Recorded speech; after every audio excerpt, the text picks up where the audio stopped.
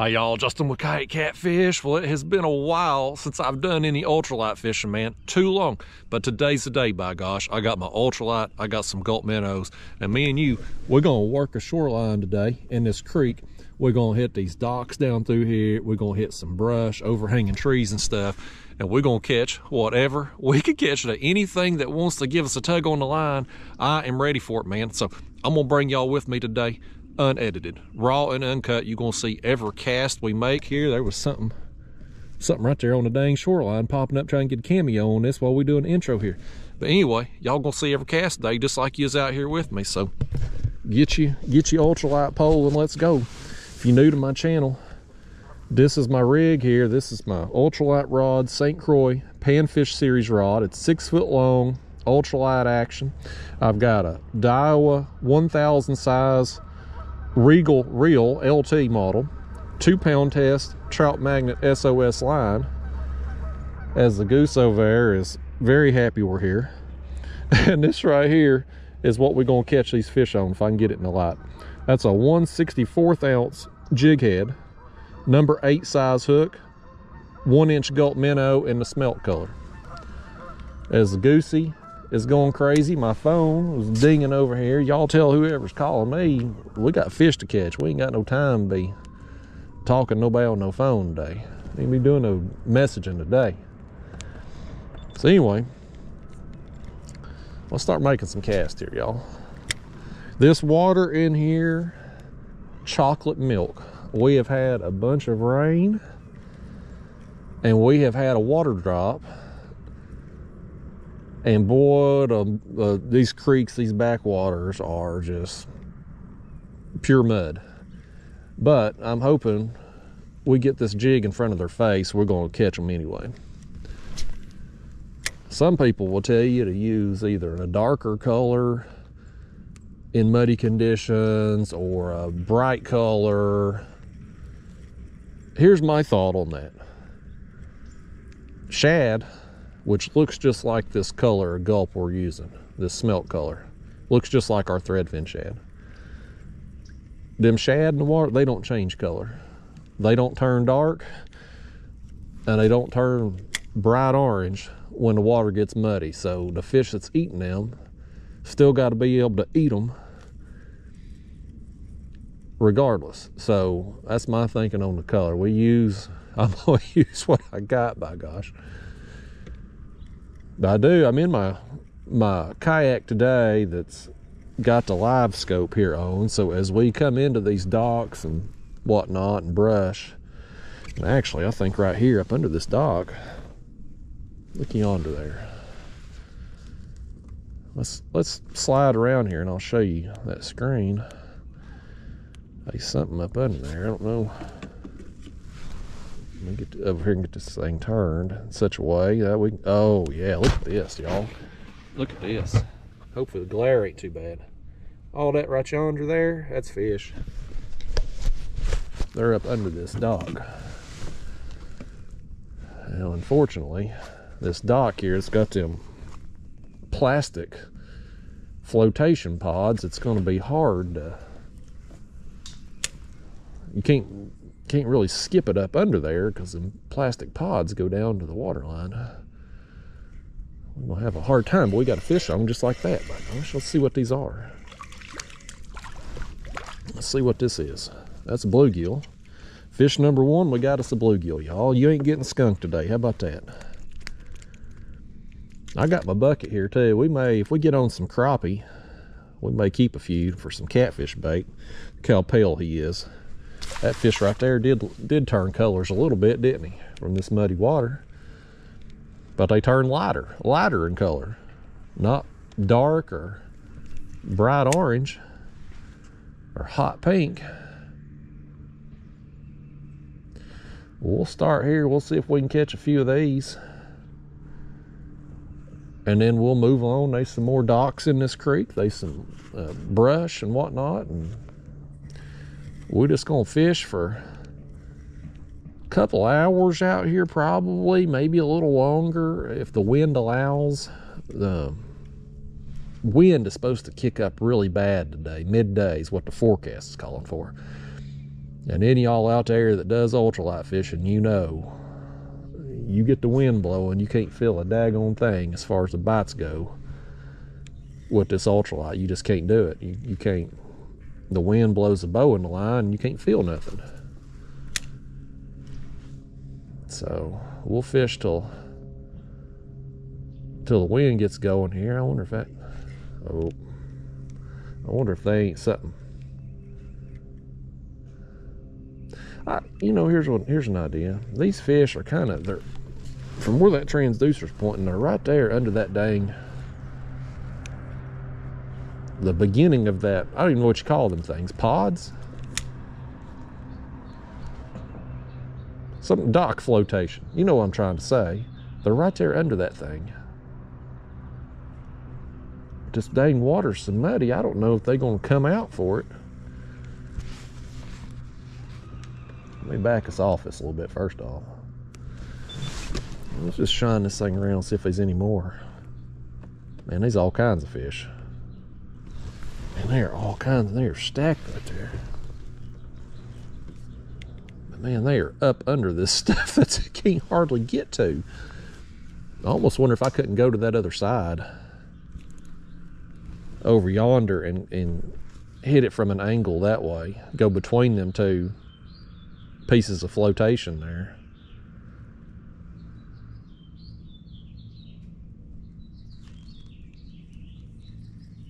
Let's try that. That might give us a better angle on it, because I don't know that we're going to be able to. If this is a wooden dock, we might have a little space where we could skip a jig or something up under there. I want y'all to catch some fish today, by gosh. I've been having a hankering real bad to do some ultralight fishing. It's just been so dang windy and it's been so cold, and this time of year a lot of the fish in the winter months, the big concentrations of them will go deeper, and so I don't have the patience to sit down there and let a jig sink 15-20 feet. But we've had some warmer temperatures in the afternoons here in the last few days, and them old flares, what are they called? I don't know what, are the daffodils maybe? They're them yellow flowers that people used to plant at the old homesteads and stuff, and every year, late winter, early spring, them things pop up out the ground. And they've started popping up the last few days, and old wives' tale is, you know them old wives' tales, some of them old wives lied, some of them tell the truth. You just, it's case by case basis. But the old wives' tale is that when daffodils or whatever them flowers are pop up, here's a fish. Another bluegill right there. I wonder if all of them are bluegill, or if they look like some bigger marks in there, like it might be some crappie in it. But anyway, that old wives' tale is, when them things pop up out the ground, the crappie's in the shallows. That's what I've always heard. And so even though we're still in February here and water temps here at 48 degrees today, there is clearly some fish in the shallows, because we're 7 feet deep here under this dock. I thought I had another one on.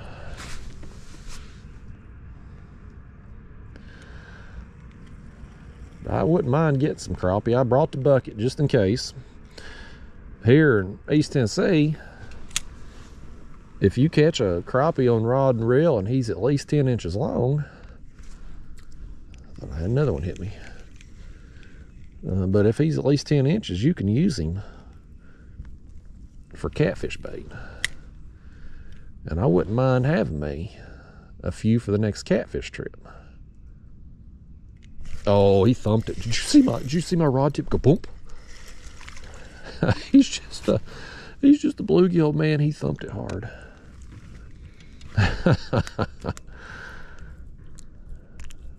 I know he's a small bluegill, but you know what? You get an ultralight setup like this, a little 4 or 5 inch bluegill, it'll give you a good time, man. It ain't the size of the fish, so much as it's the tackle you're catching it on. And right there's another one. We're hitting it from an angle and we're able to get up under there where they're at. He popped free.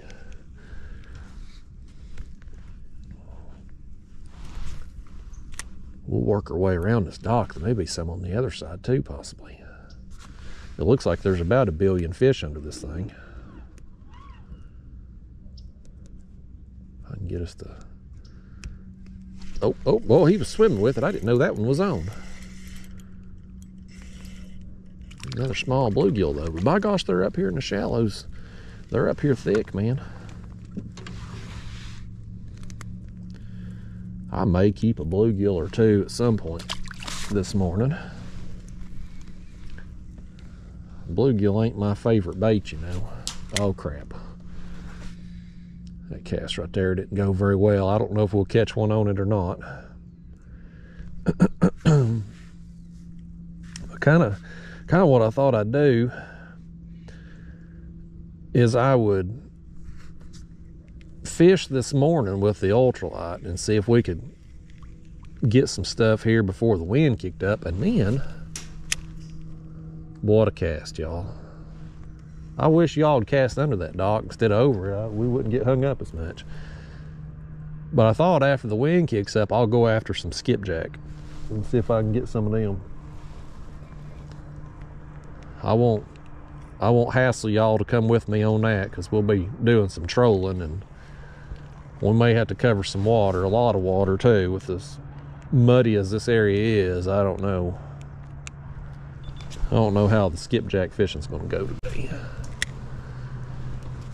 But the ultralight at least has started really well here. First dock we come to, I launched here in the back of this creek, and there's this dock and there's one on the other side, and it looks like it's mostly out of water over there with the water level the way it is. There's another fish. And so I come over here because this one looked like it had more water, and it's in the sun, and it's a little chilly this morning, and ultralight fishing goes better when you can feel your hands. if you can feel your digits there, you can oftentimes feel a bite. Let me back us up a little bit here again. I'm in this kayak. I have access to the live scope, but I normally do my ultralight fishing in my pedal kayak because I like being able to work the pedals with my feet while I cast. It helps me keep better positioning. That's my preferred platform. I had a little thump. That's my preferred platform for this ultralight fishing, but I wanted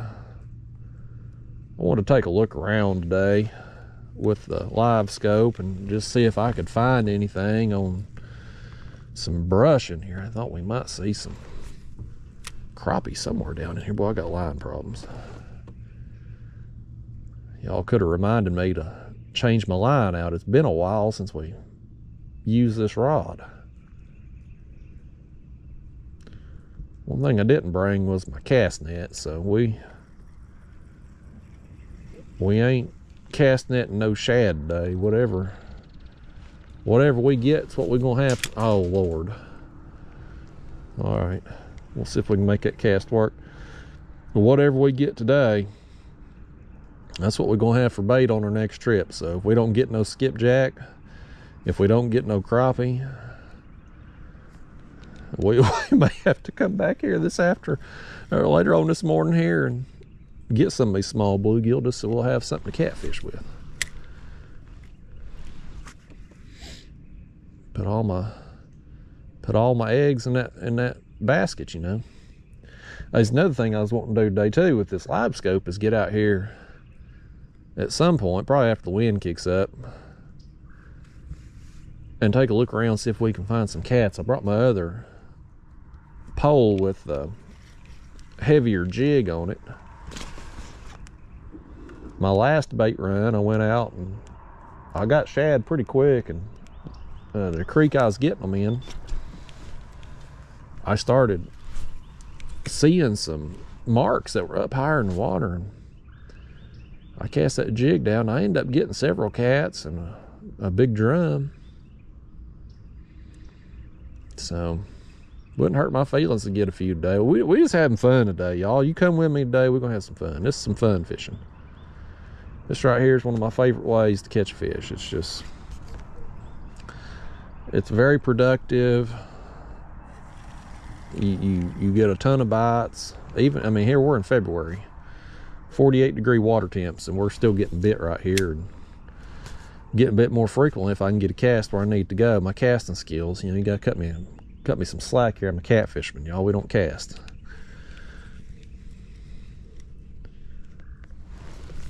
Oh Lord. Well, if y'all would operate this motor for me and keep me off this dock a little bit, we'd have an easier time. I don't know if you noticed the theme, but everything I do wrong is your fault. That's just a fact, y'all. That's the way of life. I'm glad whoever was dinging my phone right after I started the video quit. Hopefully they'll get the message I'm unavailable. Nobody ever wants to call or message you until you're doing something. Then they won't leave you the hell alone. I need to leave my phone on today because I'm expecting a phone call.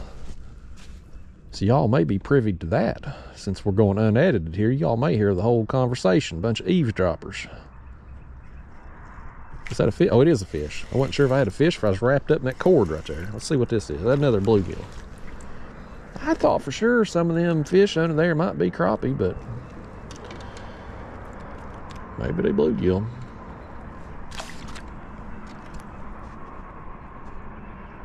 I'm gonna take a camera here and show you again, just for doo-doos and giggles. So this piece of tape here, if you can see there on that pole, that is the direction that transducer's shining right now. Okay, so it's going right basically where that cord's hanging off the dock. That's where it's shining. And look over here at the screen, we're 6 feet deep. All that right there is fish. That's either that or that is the beginning of that dock, and then all them fish. So they're kind of, the bulk of the school is more up under there. If y'all wanted to trespass, and I ain't that type of person, but some of yous are. Some of yous watching this video out there is a bunch of criminals. I know you are. But if you wanted to trespass and we got up on that dock and dropped the jig straight down, I bet you we'd be able to get several more fish over there where they at. If I could make a cast back there further up under there too, we'd get more fish. But yeah, I mean, 6 feet deep here, 48-degree water. But this muddy water, especially on these warmer afternoons, it's warmer than the main channel out there right now. So sometimes in winter months, early spring, you get water temperature that's a little bit different, a little bit warmer, a couple degrees. That can make all the difference in the world, fish being stacked up. The cats I've been getting lately though, they still been deep, real deep. So I've been hitting different areas, different depths, but the success I've had a lot. It's been hit or miss for me on the cats lately. It's been mostly misses, if I'm being honest. But my best days have been fishing really deep. Oh. One of you need to move that cord. It's just dangling there. That was another lousy cast. We need to back off this dock a little bit. That's what we need to do. I need one of you to drive our kayak here and let me cast. If y'all ain't gonna reel in any fish, the least you can do would be drive this thing. Let's spin around here. We'll see if we can't work around find us another place where we can put this jig. Like I said, if y'all's a bunch of trespassers, you could get you a jig where you need it to go. Some of them YouTubers they'd get up on that dock and call the law on themselves just so when the cops show up, they'd have a clickbait title and a clickbait thumbnail. They'd say, fish caught, law called, or something, you know, something stupid. It's funny how one YouTuber back in the day got caught trespassing, and suddenly everybody had these trespassing videos. Funny how that works. One person gets an extra click, and they all gonna go try to get arrested to get an extra click. I'm too pretty to be going to jail, especially over no YouTube clicks. I'll just abide by the law. I may speed a little bit to get here, but that's just gonna get me a ticket from the pokey if they catch me.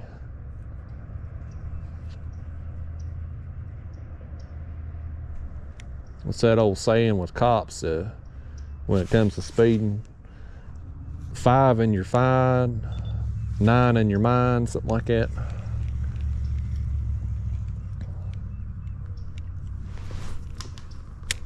Oh, I think I went over that. Okay. There's a rope hanging down right there, so I can't skip it right through there where I want to. It's that dang rope.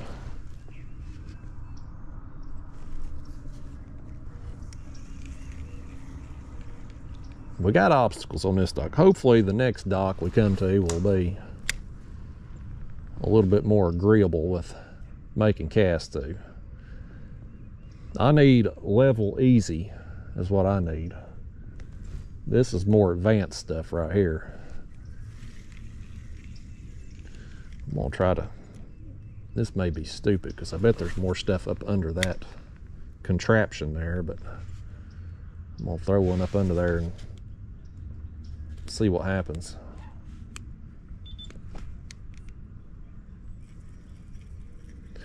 Yeah, y'all, I wanted to get out here today, and I've had a hankering for it, man.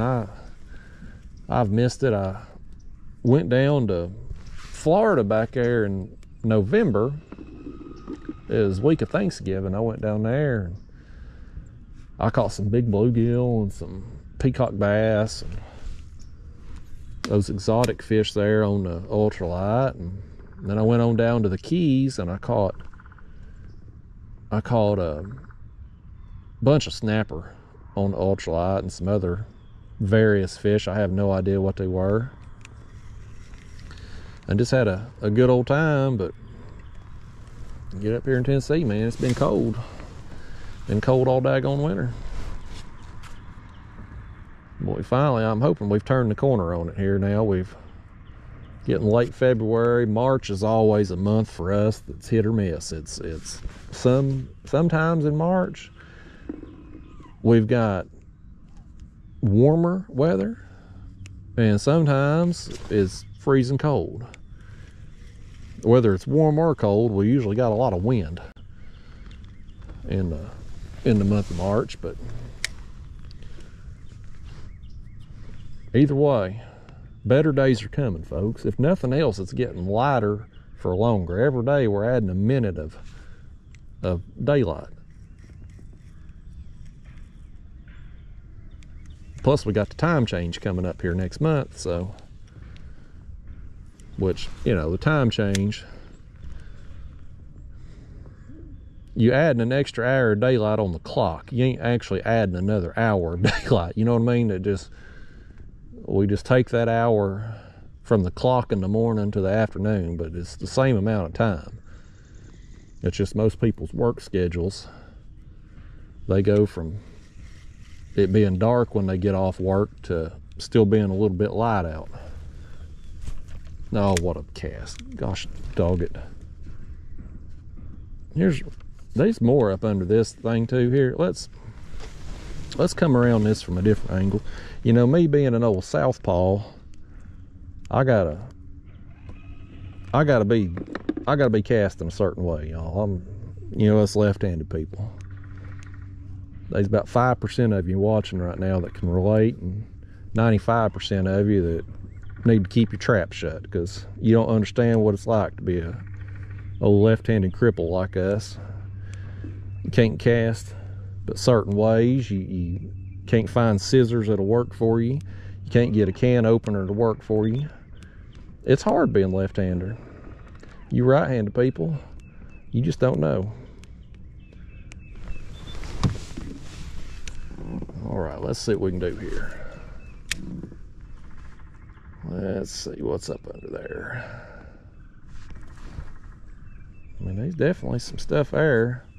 Maybe bluegill, maybe all bluegill under this dock, and that's okay. The fact that they're here in such big numbers is encouraging that we're going to get on either some more of them that are better quality, or some crappie, or some yellow bass. Who knows? But if the bluegill are up here that thick, like they are under this dock, there's going to be more stuff in this creek. Here's one. Oh, okay. There's Mr. Crappie. He's a shorty. He's a long ways from 10 inches, but at least one of them marks up under there was a dang crappie. There you go, crappie number one, y'all. Crappie number one, species number two. Let's see if I can mosey on back over here. All right. Business just picked up. That's a better cast right there. I'm optimistic we might catch one on that. Funny how that works. You get a cast where you want it to go and you catch fish more frequently. I may have jinxed it on that one though.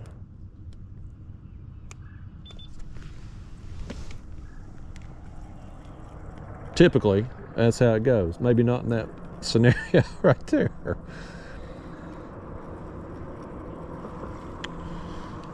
Take this old motor here and spin us back around a little bit. It's a new motor here, y'all. I don't know if I think I may have talked about that on the unedited catfish video with Daniel, but I know I mentioned it in one of my edited videos for catfish. I got back to the launch one day and I loaded up the kayak and I pulled up the boat ramp, and I got out to strap it down, and you know, the kayak and the trailer's sitting there on an incline. It's on an angle. And I noticed oil or grease, whatever, was dripping out the head of the dang motor. And I was like, well, that ain't no good. So I messaged Ryan Boards. A lot of people think me and Ryan hate each other because we talk so much trash on the interweb about each other, but we're actually friends in real life.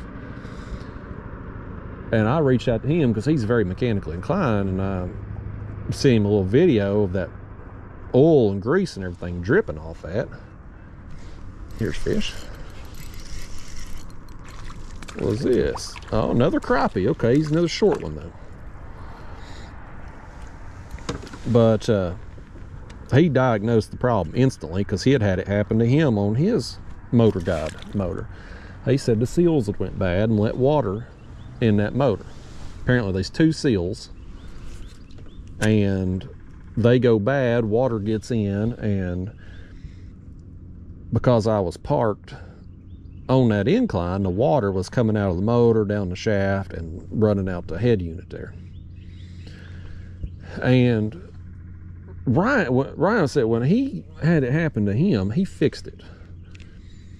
He just replaced the seals, which I looked them up. It's a pretty cheap fix. You can get the seals. They're a cheap part, and I'm not the most mechanically inclined person, but I'm assuming there's probably videos online on how to do it. But here's the problem with that, and this is what Ryan ran into. He replaced his, and then 2 months later, his motor fried. We were down on Nickajack fishing that first tournament of the season last year. Oh, big thump. Big thump from small crappie. You had a you had a big bite there, crappie, but you a long ways from 10 inches. I ain't putting you on no board. You're probably in that 7-inch range, 8-inch range maybe. But Ryan, he fixed his motor, replaced some seals. Motor run fine until it didn't. And he gets stranded down there on Nickajack. Had to be towed back to the launch because his motor just fried. And basically what he said was you can replace them seals, but once water's got in that motor there, you've displaced all that oil and the grease and stuff. You've displaced it, and who knows how long you've had the leak for. Because I had on mine, for example, I don't know if you can see there on my kayak with the screen in the way, but there's a grease spot there. I had noticed that a few trips before. There was a spot. I got home, there was a dirty spot there on the hatch. And it was wet, and I thought, I've been dripped on under a red light or a power line or going under a tree or something. Just something dripped on me. But it was after I'd actually seen water dripping out of that dang head, I knew, like, well, this has been going on a hot minute. So who knows how much oil and grease and everything in that motor I had lost. So anyway, I was basically like, well, I can replace the seals and chance it, because the motor was still running fine at that point. I mean, I got back to the launch. But I was like, I got all these trips coming up.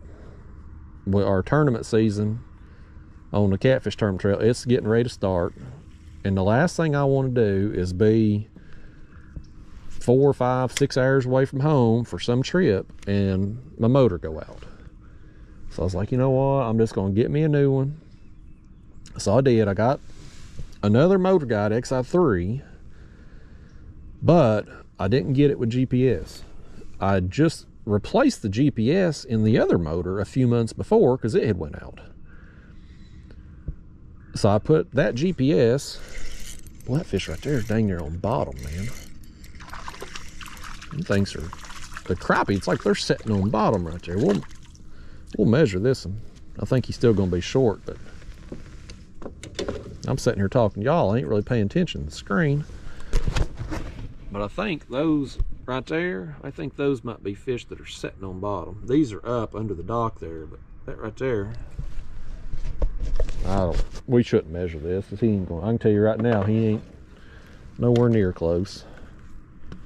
No, he's 9 1/4 there. So thank you anyway, crappie. Thanks for playing. So anyway, I saved a few $100 by getting the non-GPS version, taking my GPS off the old one, putting it on that one. And now I've got basically a brand new motor. Well, I mean, the motor is new, but with the GPS and all that. So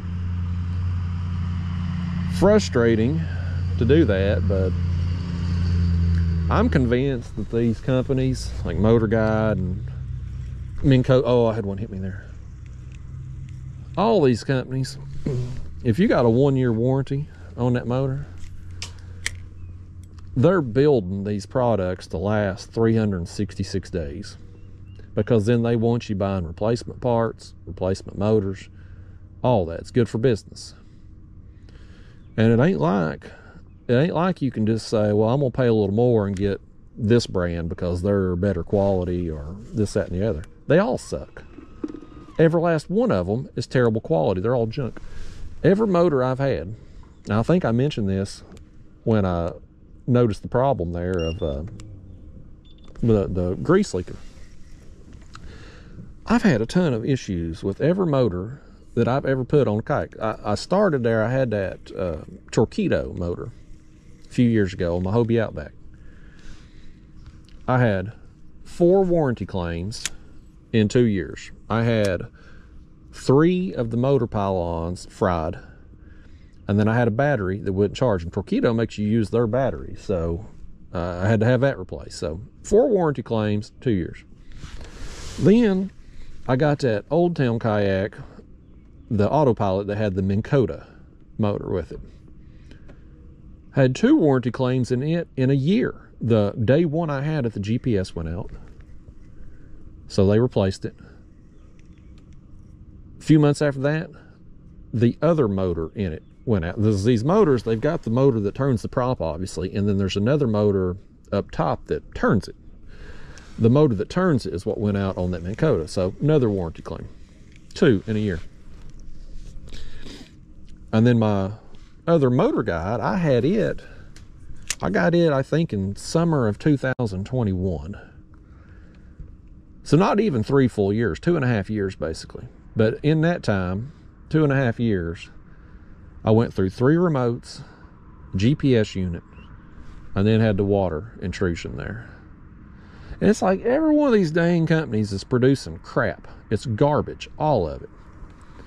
And I know, boy, you better believe Motor Guide, Minn Kota, ain't none of them will call me wanting to advertise on my channel, but it's just the fact that it's garbage, every last bit of it. They make these things, they build them to tear up, is what they do, because they want you buying more parts and more motors. And the days of getting good quality items that's built to last, it's over. Oh, I just wrapped. Okay, boy, we got lucky there. It swung back around the pole. I ain't trying to break off this early in the video. But you know what I mean? It's like that with all these companies now. They're all garbage. It ain't like you can go and say, oh, I'm going to buy such and such brand, and I'm going to pay $500 more, but I'm going to have a motor that's going to last me 10 years. Ain't none of them lasting 10 years anymore, unless you don't use them. You know, and maybe that's what they do. They probably have somebody in a corporate office wearing a suit somewhere that's done the analysis and will say the average fisherman, let's say, fishes, I don't know how much, 30 times a year, 50 times a year. I'm making those numbers up. I don't know. But I promise you, those suits in the offices that work for these companies, I promise you they know how many times a year the average person fishes. And they build these things so that the average person can get, if you go 30 times a year, well maybe you get 5 years out of it. Maybe you get 7 years out of it. But you get somebody like me that uses it clearly more than that. And it ain't like I'm abusing these things. I'm not running these things. I'm not trying to tear them up, but I do use them. I put a lot of hours on these things. And so somebody like me,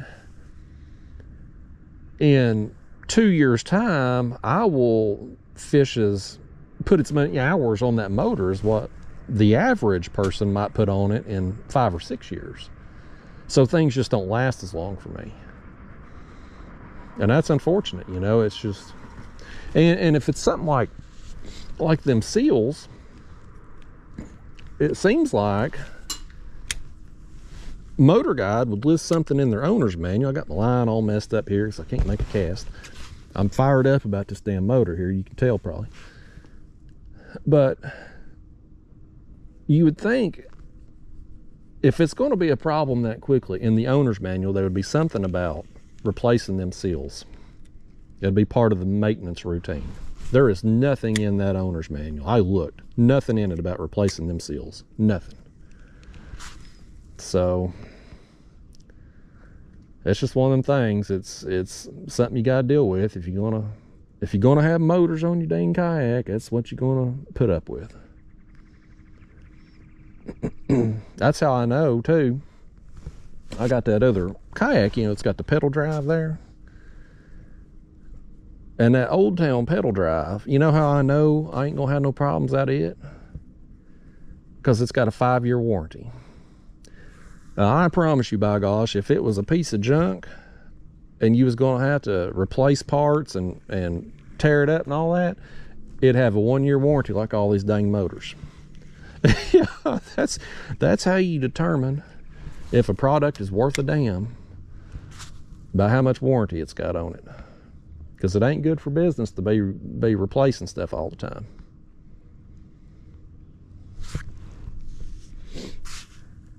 And what gets me now too, and this is this is some more tomfoolery here, and some of y'all may have experienced this.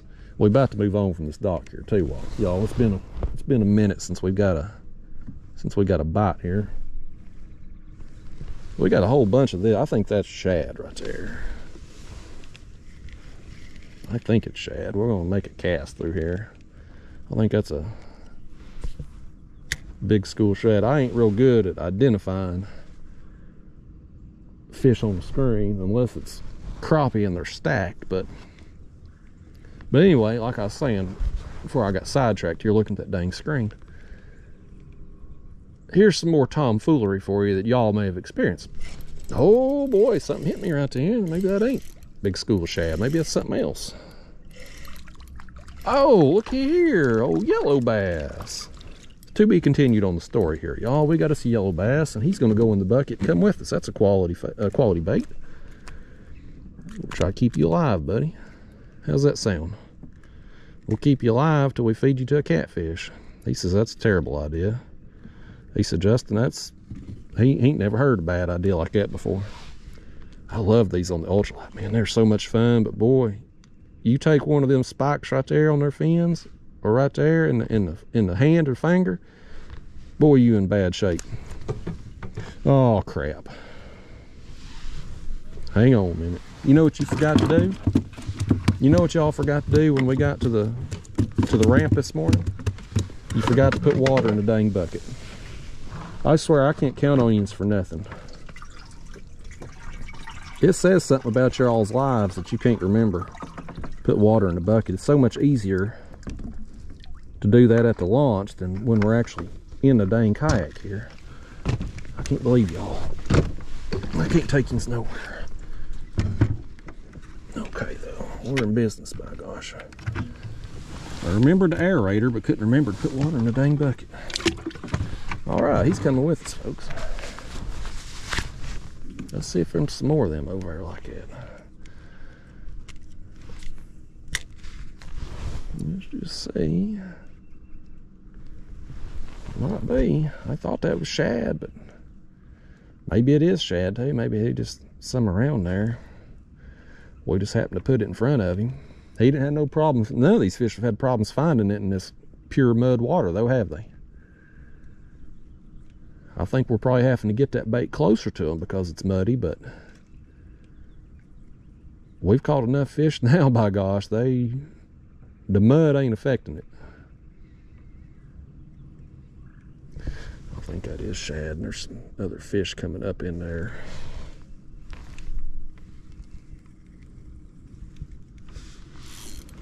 Got that transducer point. It's pointing right up here. But anyway, I was trying to say that dang yellow bass interrupted story time about these unethical companies that's just they're fleecing us left and right. Here's another thing that some of these companies are doing now. They'll put a warranty on their product, whatever it is. Might be a year, might be 2 years. Now, let's say you have a warranty claim during that time and they replace that product. You get the replacement. 2 weeks later, a month later, you got a problem with the replacement. Well, guess what? You're doo-doo out of luck because the warranty only covered the original product. Yeah, it covered it for 2 years, but only that original product. The replacement that they sent has no warranty. So what these companies are doing, they're basically like, yeah, okay, we're just going to factor in the cost that it takes us to make 2 of these because we know you're going to file a warranty claim and we'll replace it and then we'll still turn a profit because we're not going to have to replace any more of them.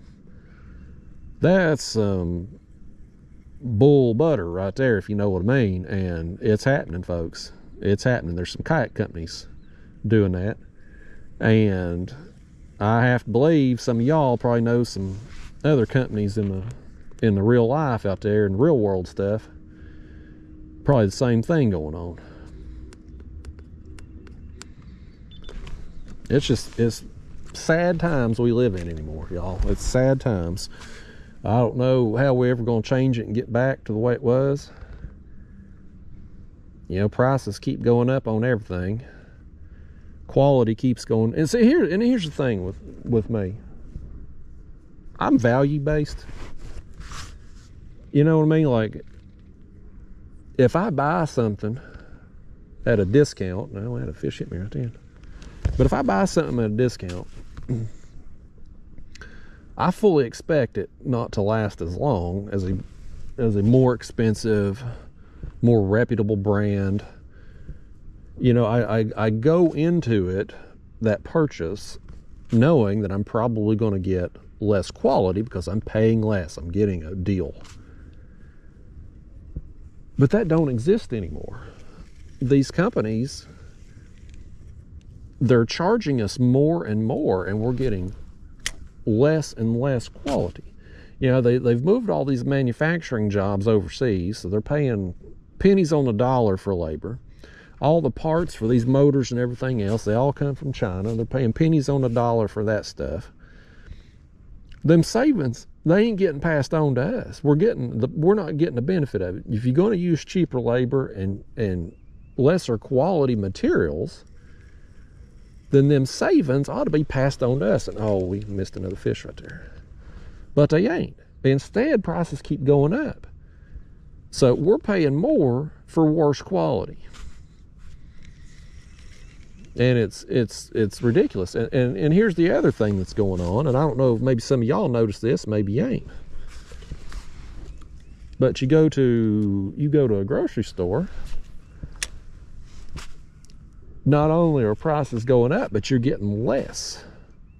There's less chips in the bag, less cookies in the box, but you're paying the same price or more. So it's across the board, man. It's everywhere, and it's a problem. You know, they can tell us inflation's going down, but it ain't. If it's inflation may be going down on paper, but if we're paying the same price and getting less product, it's the same thing. It just looks, it's a different number on their paper. So it's crooked across the board. I ain't going to go into all the just how crooked everything is, but y'all know. I'll go on a rant here. I'll go on a dang tirade. And boy, this whole comment box will be lit up here. Nonsense. We already got the porn bots non-stop. Every time I post a video now, the first 6 comments is them spammers trying to, the comment ain't got no link or nothing. And the comment ain't even bad. But the profile picture, you can tell obviously what they are, and you click on one of their profiles and it's something that's not supposed to be there. But that's the new thing now.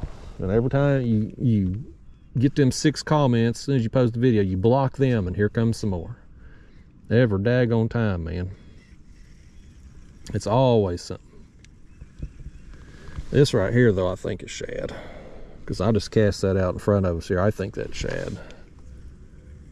That's a big school of shad, too.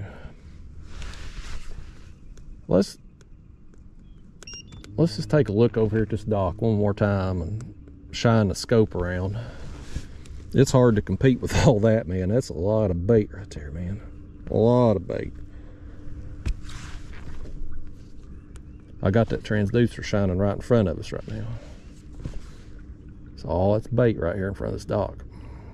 We'll swing back around, take a look at it, and then we'll move on, see if we can find us some more docks that treat us as good as this one.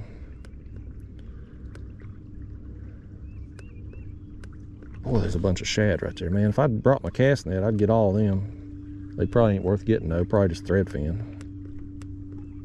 That's the one thing this live's got. I mean, if I was out here in my other kayak today with no graph on it, we'd have probably caught, maybe not as many. I may not have spent as much time on this dock if I didn't know there was fish under it. But I'd have done the same type of fishing. And over the course of the day, we'd have found a dock or brush pile or something that had some fish on it. We'd caught them without any electronics. But I'll tell you what, this live scope really saves time on is net and shad. But when you can roll up on a school like that and throw your net on it, boy, it saves time. And it saves your net too, because you don't throw on those stumps or brush piles. I can't tell you how many cast nets I've lost through the years, and them things ain't cheap. They keep going up too, like the price of everything else. But I've lost a ton of them just throwing on stuff, stumps and brush piles and things I would have seen on the live scope. So we can save a lot of time netting bait with that live scope. But this style of fishing here, you know, normally I'm in my other kayak, don't even have a graph on it. Now I catch a ton of fish doing this. And again, I probably wouldn't have worked this dock as thoroughly today if it wasn't for that live scope. But here's the counter argument to that even. We've spent all this time here on this dock, which means we ain't gonna cover as much water. We don't cover as much water, maybe we don't get on that tree that's stacked with big crappie today that we would have got on if I wasn't paying attention to that screen. So you can make an argument either way. And what I've learned about the interweb and the comment box is people going to try to make an argument no matter what you say. So you might as well just address it all, by gosh. That was a decent cast right there. I landed that thing right between that little crevice. Let's see if we can catch us one back there. If we don't, we're going to move along. See if we can find another spot as bad as this one.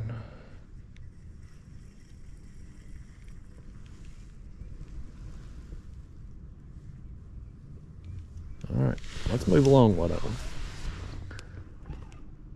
I think there's another dock right down here on the left. Lord almighty, have we really spent almost an hour fishing this one dock? Y'all holler at me or something. Tap me on the shoulder and say, Justin, enough, let's move along. So what I'm gonna do, since we got the live scope, we might as well use it. So I'm gonna just mosey along here where I've got it facing toward the shore right now. All right, so you can see here, kind of using it almost like side scan, live side scan at this point, right? So you can see here where we're at, and the shoreline starts to come up. Them fish that we were seeing there is just more of that shad. And we'll move along here and see if we see any fish. Get us a little far away from the bank. We're about to run aground there, y'all. That's what we're about to do. I need y'all to steer this thing. Yeah, there was a couple fish. Fish will move in and out of the screen quickly because this beam is so narrow. We'll keep an eye on it as we make our way down through here. And we're going to go down here and fish this other dock. I'm inclined to believe this dock will have something on it since the other one did. And it's going to be out, hopefully a little deeper water maybe. It'll definitely be easier to cast to. Yeah, right there was a little something. I don't know what that was, but only that one or two of them there. But this is something I'll do with the live scope sometimes, is just use it like a live side scan. And as I move along, if a piece of brush, for instance, popped up real quick, had fish all over it, well then I'd circle around and go back to it real quick. So far, I ain't really seeing much through here. I wonder if these fish that are in here ain't more relating to an object. You know, they're tight to something.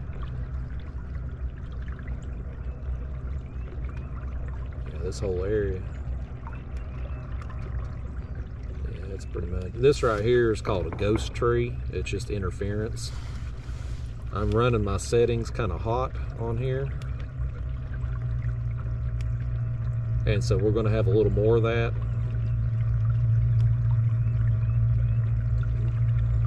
my settings. I don't know if I've covered that since I changed around some stuff. That may have been shad right there. I think that's shad.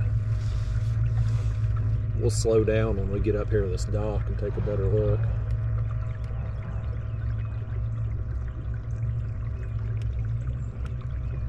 I'll cover my settings though in a minute for any of you that's got live scope. There's some changes I've made to it that's helped me a lot. Yeah, let's lower our depth down to 15. And we'll just see if we can't. I'm gonna put y'all back in the chest here so I can spin this thing around and look up under here. Well, surprisingly, it don't look like there's much up under there, does there? There was something.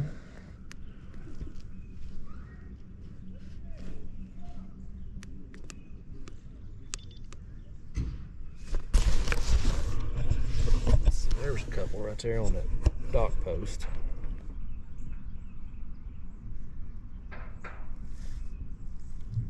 Let's see. Well, I ain't seeing much up under this one, are you? Okay, there's a couple more back there. Let's just make some casts and see what happens. Let's make some casts through here.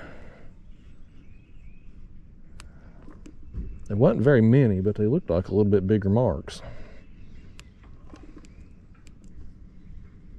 We'll make a few casts. If we don't get any, we'll move along. Yeah, there's a couple fish right there on that.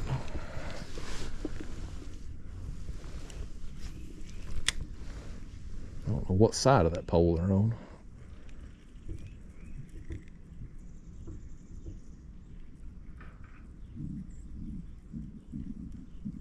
Nothing right there.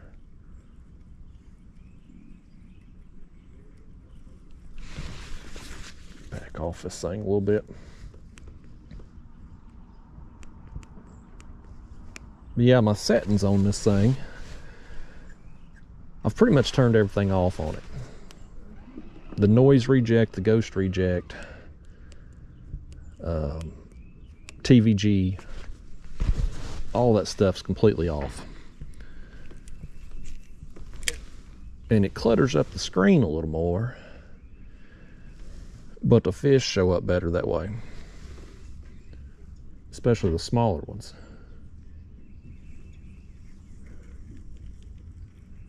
So that's something I've been playing with.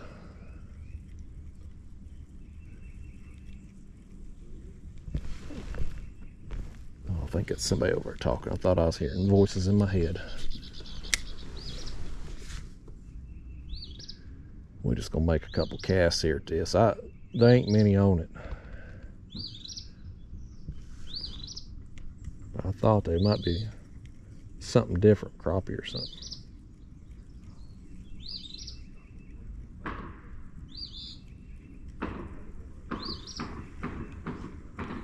I got beating and banging going over there on that one. Let me make a cast right here at this.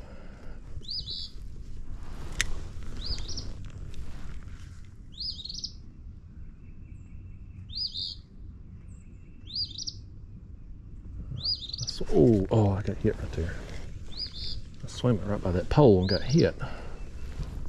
Oh crap, I've thrown over that pole. Okay, let's try that one more time there. And then we're gonna move on. Bringing it right by that pole right now.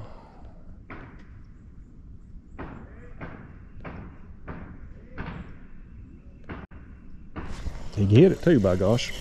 I thought I saw something by that pole. Oh, a bigger bluegill. You know what? Since the yellow bass is all we got in that bucket so far, and he's a decent size. Look at the color on him. Boy, he's pale. I'll throw him in there too. Well, there's a few more right there now. It's just, we ain't gonna sit here long because there's people up there and it makes me feel weird talking when there's people around. But them settings, I changed all that, the TVG, the ghost reject, noise reject, turned everything off. And it's supposed to, I heard a crappie fisherman talking about this on a podcast, but it makes it runs hotter, you can see fish better, and it's quicker. Like you can see things, like the process, when you got all the other stuff on, it kind of, even though it's real time, it's just a hair off, just a split second off. And so it just runs faster. So far since I've done that, it bothers me having all that, oh boy, I've made a terrible cast. It bothers me having all that clutter on the screen. I like a clean screen, but I do see more stuff. I see fish better, I see fish more easily, even though there's more junk on the screen. Let's swing around this pole here. Hit that area from the other side, see what it looks like under there. Then we're gonna move on, because y'all know how I am. These people standing around, I don't want them to be talking around them. I'm weird. Now we got people up here that's gonna be beating and banging too. If it ain't lawnmower man, it's construction man every time you go. Let's just throw back over here one time. Let's fix our gulp first. We've had this gulp on, same gulp and jig head the whole time. I'm gonna flip it upside down, see if we can get a few more fish on it.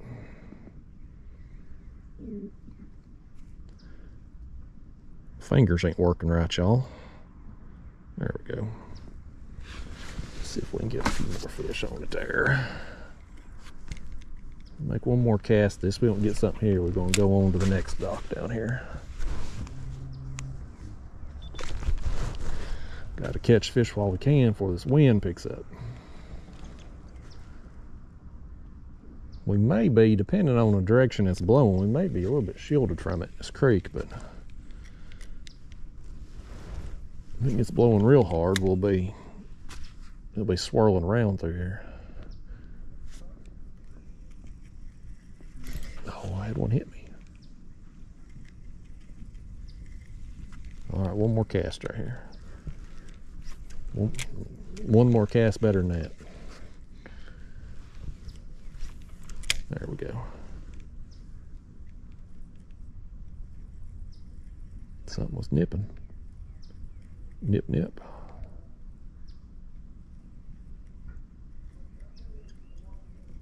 Must be small bluegill. All right, let's move along here. Get away from old Doomaflotch up here. Do the same thing as we go along here. I'm just gonna have that thing pointed to the side, and we'll see if anything stands out to us here as we make our way down to that next dock. Hopefully these construction workers down here are no habla inglés. I'm willing to converse with you people today, but that's the extent of my social capabilities. I can't be being social today. I can't do it. Some days you wake up and you ain't got it in you, all right? Some of you might understand, some of you might not. There's introverts and there's extroverts, and I am extra introverted. So some days I just ain't got it in me. There comes another boat putting in back here at the ramp too. Hopefully they'll move along. I just wanted like a 2 to 3 hour window today to be left the hell alone from people and the wind. I don't think it's asking too much. I'm filming this on a weekday. I got out here today while it's still cold. Boy, it's just devoid of fish right through here, man. I mean, there ain't nothing. Right there was one. Don't know what it was. The fish that are here, I mean, I'm inclined to believe they're going to be holding tight to something. We'll hit this dock. We may skip the other one since it's over there by the construction people. right over here there's some brush. We may go take a look at it. I've caught some good fish here off this brush, off this area right over here. Right there was something. Let me shine that back. See what that was. Yeah, I don't think that's worth going back for.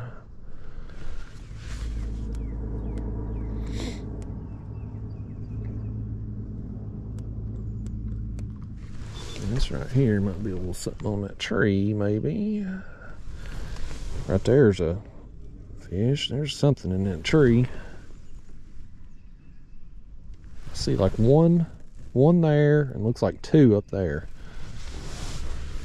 Let's slide back and make a cast or two. You want to? Could I interest you in that? I made a lousy cast too. You can tell I'm out of practice on this, by gosh. It's been a hot minute.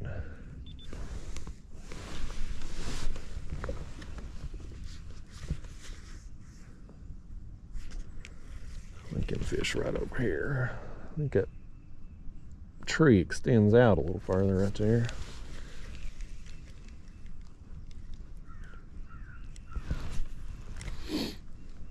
I'll tell you this too, here's something else. We're talking about companies I hate today with the whole motor issues and all that garbage. Here's another company I hate, and I've just about eliminated them from my life. Is Walmart. For years I'd go to Walmart, convenience, because there's Walmart everywhere, groceries are cheaper there, yada yada yada, right? So Walmart's just, it's a part of life, and I hate the place. Every time I go there I have a bad experience. They ain't never got nothing. If I go in there trying to get 3 things, they gonna be out of at least one of them every time. And it ain't the same thing every time, it's something different every time. That's something hit me right then. You go in there, the store's always nasty, it's a mess. There's people stocking the aisles middle of the day. Why they don't do that at night, I don't know. They used to, but now you go in there middle of the day, you gotta walk around pallets of stuff trying to get up and down the aisles. You can't even shop for all the employees stocking shelves, but again, they ain't stocking what you need because they ain't never got what you need. So I always have a bad experience. I'm like, you know, I got to get rid of Walmart in my life. Well, then we had the polar vortex come through there last month. I'm gonna make a cast right there. I think that might be some fish on that. But we had that polar vortex come through, and I got stuck at home. And so I was having to fix my own meals. And I ended up, I had to walk to the store at one point. And I live fairly close to an Aldi. It's the closest grocery store. And that's the first time I ever went in there. And food was cheaper and it was pretty good. And so I was like, well, you know what? I'll go to Aldi for part of my groceries. I'll go to Ingles for the things that they don't have. And then I can eliminate Walmart from my grocery shopping. And so, hold on, to be continued. Let me show you something here. These fish in this tree, look at this. So first off, transducer pointing right toward this tree. Look at them right there. The wind's blowing us, shining around. There's some fish up in there. I don't know what they are. It may be bluegill. We'll make a few casts here though, just probe around on it a little bit. So anyway, started going to Aldi and Ingles for the groceries. Eliminated Walmart from my grocery routine. But here's the other thing. Here's the other thing I go to Walmart for. Dog food. Daphne's got to eat too. And her groceries are still much cheaper at Walmart than what they are if you get it at Ingles or pet store. And if I go to the pet store, I gotta go all the way to Knoxville. Inconvenient. That's one thing about Walmart that gets you and keeps you coming back is the convenience of them. So I got on this website called chewy.com, Now listen, I ain't trying to sell you on no Chewy, okay? They ain't paying me a dime to be on this video. They don't even know who the heck I am. But I get on there, it's a mail order dog food place. Or cat food, any kind of pet food, pet supplies. It's mail order. And I got on there and I was expecting it would be more expensive, right? I mean, the food might be cheaper, but then you're gonna pay a ridiculous shipping charge. Because I mean, you buy a bag of dog food that's 30 pounds, 50 pounds. Go to the post office and try to mail that thing. I mean, you're gonna spend as much on shipping as what you're gonna pay for the bag of dog food. And so I'm like, it can't be worthwhile. But I get on this site, and I'll be doggone if the shipping ain't free. So you got food that's the same price as Walmart and free shipping. I'm like, well, heck, I'll just have them deliver it to my house. I ain't even got to go to Walmart. I ain't got to load it up, nothing. They can just drop it off at my door. Well, you go to check out on there. We're going to let this boat go by. I hope he ain't going to go over here. We're going to go hit this other brush next. We ain't getting nothing off this. But anyway, you go to check out on this website, and it's got an auto ship option. There's fish. There's one. Finally got one of them to eat. Let's see what it is. A little bluegill. I was hoping some of them might be crappie on there. Let's let this boat go by before I continue my story. He may not appreciate Chewy.com and how much I hate Walmart. He may be employee of Walmart or something.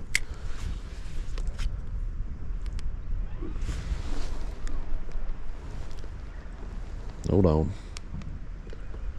I hope they ain't gonna want to talk to me.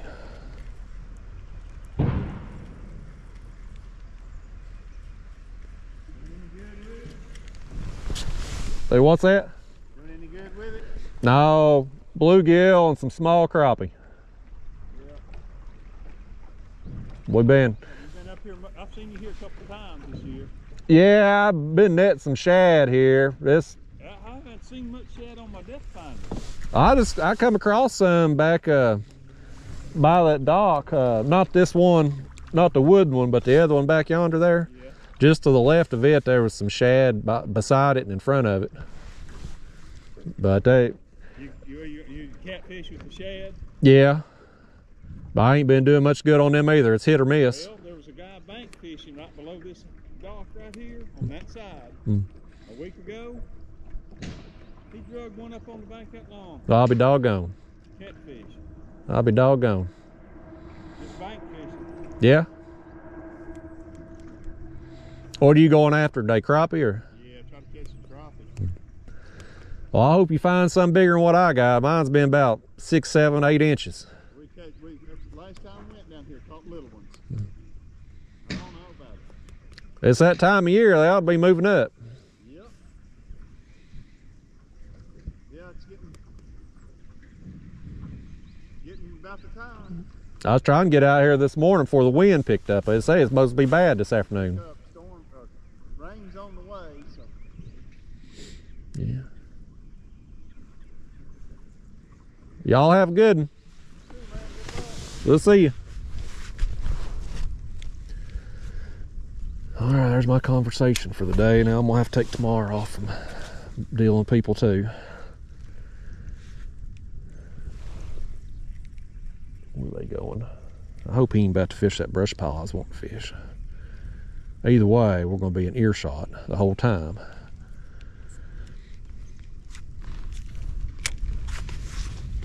What are they doing? Oh, crap, that's exactly what they're doing. They just dropped anchor and they're going to fish toward that brush pile. I'll tell you what, let's skip around them. We got these construction workers. They're fishing there where we's going next. Let's move along. We'll go hit some more trees on up in this creek. Y'all come with me, okay? Here, I'll tell you what I'm going to do.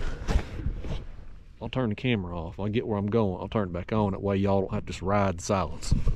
All right, y'all. Back in the game here. Get the camera back in the chest.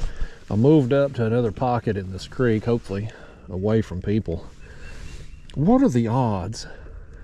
2 people on the water today, me and that fella. What are the odds the first place he was going to fish was the next place you and I were going? I mean, that's just bad luck, folks. Just bad luck. He's probably wearing them out on that spot too. But nevertheless, we've come up here in this other little pocket here. There's some down trees and whatnot. I'll show you here on the screen in a minute while I'm trying to drop this jig down to. Well, about jerked one's jaws off right then. Let me take the camera here. I should have done this before I made that cast. So right here is a tree that comes up. We're at the 0 mark. This tree's about 10 feet in front of us, and it looks like a bunch of bluegill right there. Now, I wouldn't mind catching some of them. And we shine it back around. There's a little something down there hanging out toward the bottom of it. Don't know what that is. Here's another one coming up. Don't know what that is. A little something up there at the top, too. Anyway, I rolled in here, saw that, and I thought, well, this is a good place to start on round 2 of this as any. Hopefully that fella down there will stay there on the other brush pile I was wanting to fish. And if he comes up here and starts fishing in this, boy, that'd be some bad luck too. He's probably got him another honey hole right here. Seemed like a nice feller. I just can't do people right now. I tell you folks, some days you wake up and you ain't got it in you. I don't care how nice they are. You just want to be left the hell alone. And the problem going fishing when you want to be left the hell alone is there's always somebody that wants to talk to you on the water or at the boat ramp. Always. It never fails. It's like when I'm not in the mood for people, I can turn this camera on and talk to y'all because it ain't in-person interaction. Well, I think I was in the tree then. I set the hook on that tree, tried to. But there's just something about the in-person interaction that just drains the life out of me. So anyway, we're back in the game. I don't even remember what I was talking about now. I was telling a story of some kind. Oh, I know what it was. I was talking about that dang Chewy.com. So anyway, I get on there because I'm trying to eliminate Walmart. I got to find a way to get Daphne's food. And so the price is the same. It's got free shipping. And if you turn on auto ship, which means you set a time for them to deliver this food monthly, which Daphne goes through about a bag of food a month. You look at her, she's skin and bones. You think I'm starving her to death, but she just, boy, I mean, she's all time running. She's very energetic. But anyway, she goes through about a bag a month. So you turn on that feature, they give you a discount. So now, not only is it being delivered to my house, but it's cheaper than what I could get it at Walmart. So doing that now. So now I've pretty much eliminated, here's a fish, finally. I've pretty much eliminated Walmart with the exception of when I need birdseed. Birdseed is another one of those things that it's a guilty pleasure of mine as we get a bluegill here finally off that tree. I got these bird feeders in front of my living room. And I like watching them dang birds eat. I don't know why, but I do. So I buy bird seed. And yeah, I could go to Tractor Supply or Rural King and get it. I could probably order it. I need to look on that Chewy and see if they got it. But Walmart is historically cheaper place to get your seed. I will look on that Chewy thing though and see if they got it. Here's what I don't understand though about this Chewy website thing. how are they able to ship 30, 50-pound bags of feed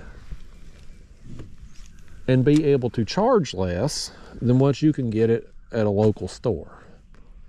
Like, how are they able to do that? I mean, if you and I went to the post office or FedEx, UPS, wherever, and we tried to ship a package that weighed 30 to 50 pounds and was in a bag as big as a dog food bag, we'd pay out the ass for that. I mean, it'd probably be $50 to ship it. But yet they're somehow able to do it and still charge us less than what the bag of food costs at the local store. So there's something going on with that. Either the post office is cutting them, or whatever shipping service they use. I think it's FedEx, actually. There's another fish.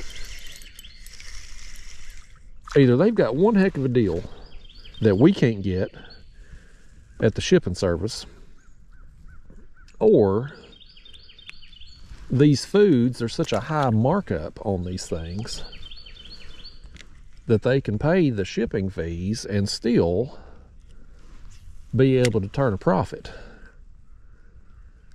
I don't know which is the case, but either way, I'm happy to eliminate Walmart from my dog food runs, and I think that bag of food is going to show up today via FedEx, I believe. So we'll see what it... I don't guess they could really mess it up unless they rip the bag in shipping. That's the only thing they could really do. And there's probably contingencies on that. I didn't read that far into it. But again, I ain't trying to say, Chewy.com people. They ain't paying me a dime. They don't know who I am. I'm just telling you, I hate Walmart. And I'm trying to get them out of my life. And this is one of the ways I'm going about it. And if Chewy has birdseed, and I should have already looked at that, if they do, I'll probably never go back to Walmart again. Because there ain't nothing for me at Walmart now, other than birdseed. And I do like my birds. Last fall, I had my windows replaced in my house. I got new windows. Because I had busted out my bedroom window with a rock. I think I threw a rock with the mower. It busted my bedroom window, so I ended up getting all new windows for the house, because my house was built in 96, and so them was the original windows that was in there. And you could feel my old windows, you could, in the cold winter months, you could put your hand next to the window, you could feel that cold air coming in. I mean, it was just, I was losing so much heat. So I replaced them all. And when I did, my living room window used to be two windows next to each other, just side by side. And I said, when I had them price me a quote for the windows, I had them quote me, instead of having them two windows side by side in the living room, make a picture window out of it. Big piece of glass, solid glass. And much to my surprise, oh, that would hit me. Another fish right there. Well, if we can get down to that tree, you got to be patient to let it sink down that far, but they're stacked with fish. They all seem to be kind of small, though. We'll catch a few more on it. If they're all this size, we'll move along here. But I had them price me that picture window, and surprisingly, it was cheaper to get the picture window than it was to have the same setup I had before with the two windows. Because I just assumed, if you got to have more glass for the picture window and you got to have it cut to whatever the opening in your house is, that there would be a fee for that, like it would be more expensive. But you know what they say when you assume, and that was the case. The guy explained it. Yeah, there's more glass, but there's the material around the glass and all that is less, and it worked out cheaper. So now I got me a big picture window in my living room, and so I can see them birds better. And so I got the bird feeder set up, and them birds, they like eating. They eat a lot, so I got to get them that seed. But I just don't want to I don't want to pay more for it than I have to. And I think Rural King's got some reasonably priced seed, but I don't have a Rural King near me. I gotta go drive all the way to Sweetwater to go to Rural King, so, or Maryville. So it's kind of inconvenient. Even if I get a comparable price at Rural King, I'm gonna spend more because I gotta take my gas and my time to get there. So yeah, y'all, I'm about done with Walmart. I don't know, and I don't know if it's like that at all Walmarts or not. I've went to a few Walmarts when I've traveled places for these tournaments, just pick up some snacks and supplies and stuff. And most of the ones I've been to have been pretty trashy. Could just be the area, but my local Walmart, man, I'm telling you, you go in there, you could have 3-4 things on your shopping list, and it's guaranteed that they're gonna be out of at least one every time. And again, it ain't the same item. It ain't like it's a special edition Little Debbie cake that just everybody wants and they're running out. No, it's random stuff all the time. Yeah, you go in one day, there might be out of orange juice. Next day you go in, they ain't got no eggs. You know, it's always something. So far, between Aldi and Ingles, I've been able to just get whatever groceries I wanted, and Aldi's cheaper. Ingles has better Walmart's produce and meat was always awful anyway. The quality is awful. Ingles is much better. Aldi's vegetables they're pretty cheap. It's not always. There's been times where I've went to Aldi, surveyed their vegetable selection, and ended up buying from Ingles, but they're cheaper if they got a good batch of them.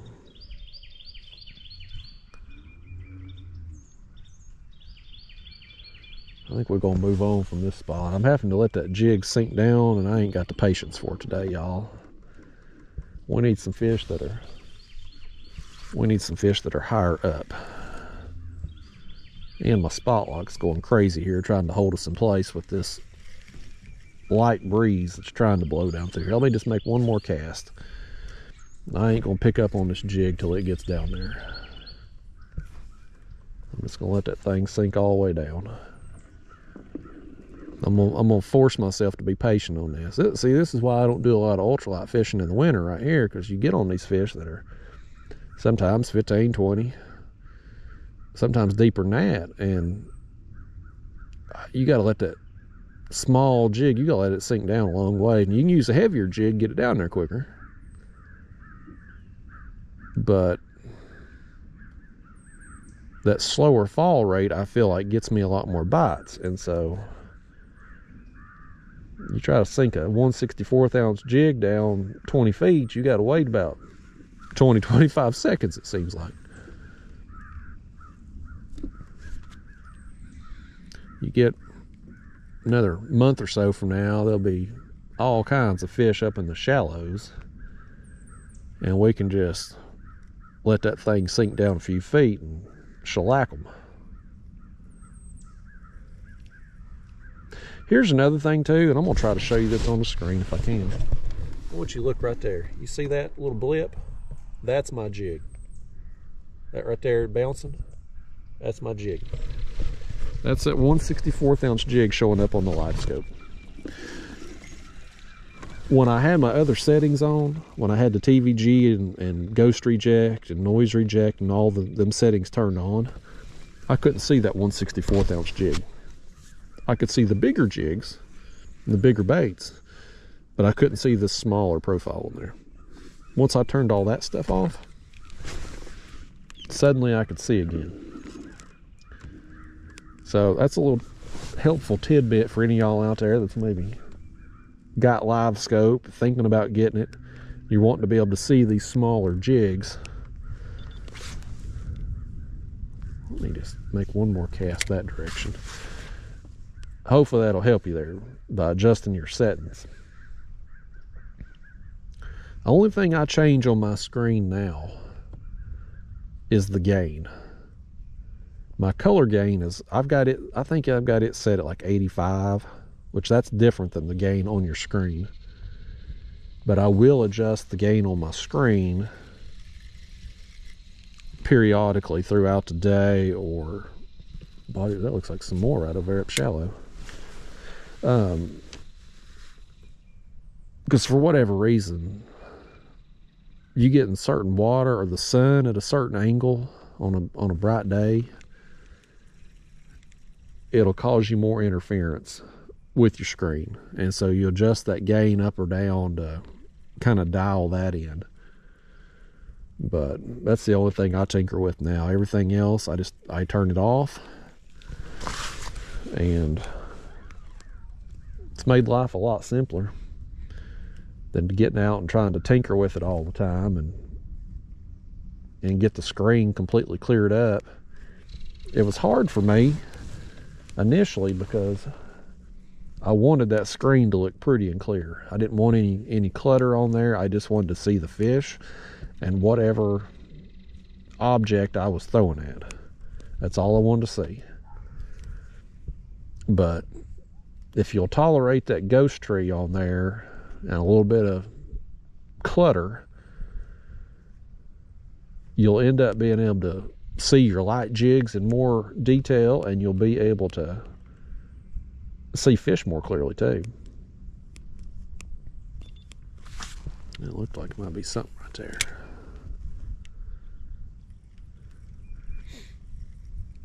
The thing about this live scope too is when I'm using it and I'm ultralight fishing, I find myself looking for schools of fish. Whereas if we were just out here fishing today in the blind, if we were just, my other kayak, and we were just making casts down through here at random, not seeing what we're casting to, we're going to pick off some more fish. Those solitary fish, those individual fish, things that we would pass up while we're just looking at that screen, we're going to catch more of those. And so we're going to get those bites throughout the day that we're not going to get when I'm watching that dang screen and being like, oh, that's just one fish, I'll keep moving. There's two fish, I'll keep moving, looking for a dang school.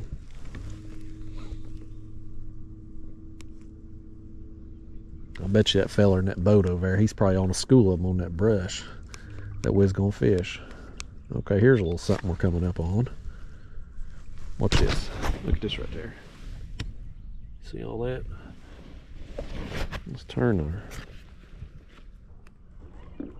Let's slide over just a little bit. We'll turn the spotlight back on. We'll make some casts at this tree.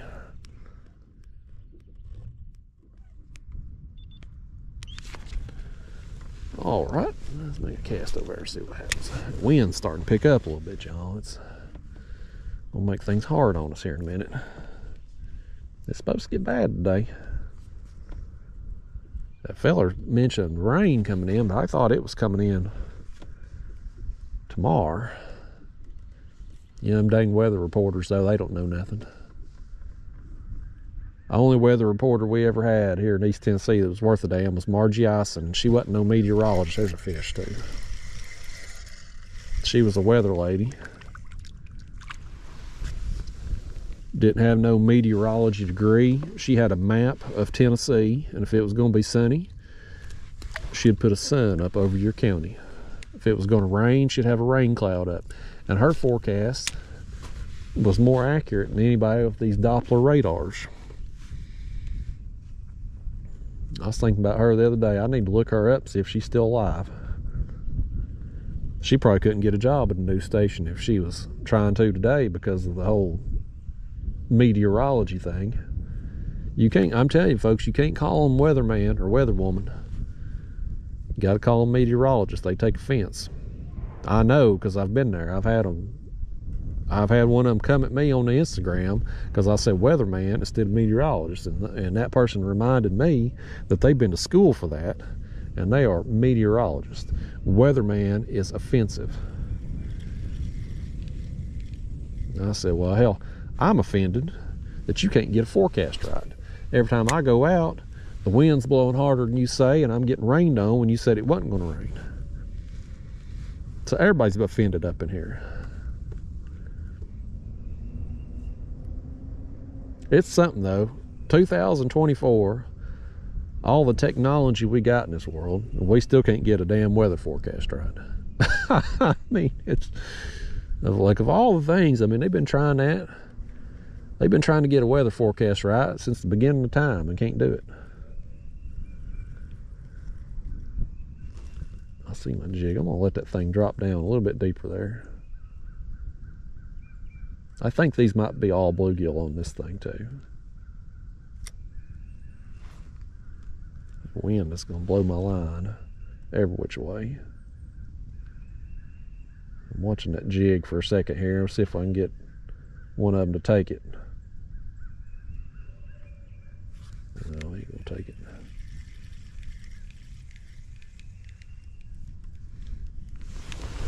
That looks like some bigger fish moving in right there. I wonder what those are. They're over there, maybe shad or something, but we'll go over and find out. It'd be nice if it skipjack, wouldn't it?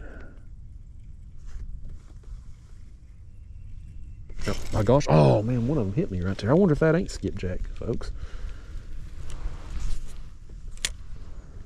Where'd they go? Whatever that hit me right there, that was a better thump. I don't see them now though.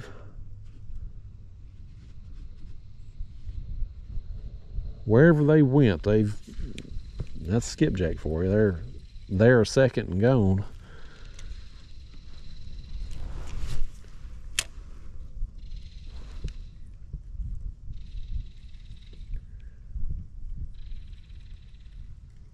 Okay, there's some more. There's some more bigger marks on the screen right there. Well, they're in and out. Every time I go to turn, they're gone.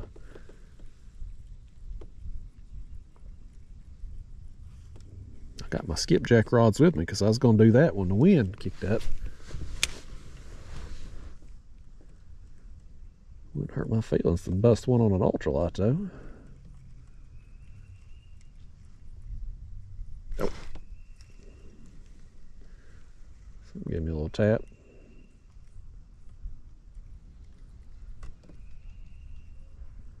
I think that tree right there though, I think that's probably all bluegill right there. There's something. There's my jig. There was something following it out too. I'm gonna throw up there a good ways and let it sink down into that mess. We may get snagged, but we may pull something out of there too. We're just gonna pull something out of there, I reckon. I feel him.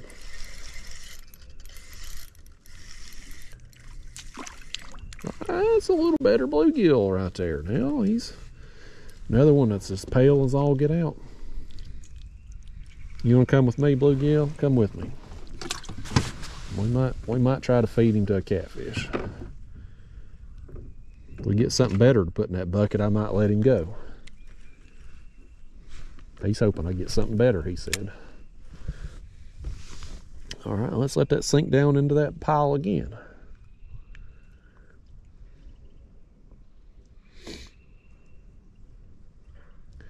As long as this wind stays like this, I'm gonna be able to feel. If it gets, well, I should say when it gets harder and it blows a bow in the line, then it's over. You can't feel nothing.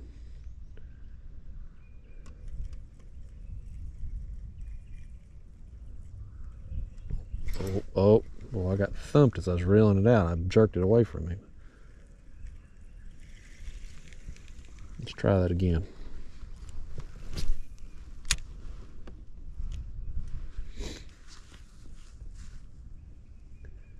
At least it ain't.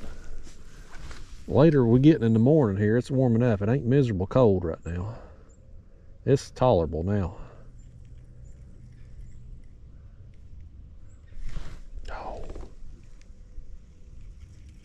I don't know where my jig's at. Keep getting bumped. I wonder if it ain't small fish bumping me. I'd say most of them are probably small, but there's a bunch of them on there if I can get them to bite. And the water out here, it's muddy, it's dirty, but I do think it's got a little bit more visibility to it than what we had farther back in the creek. Definitely muddier back there in the shallows.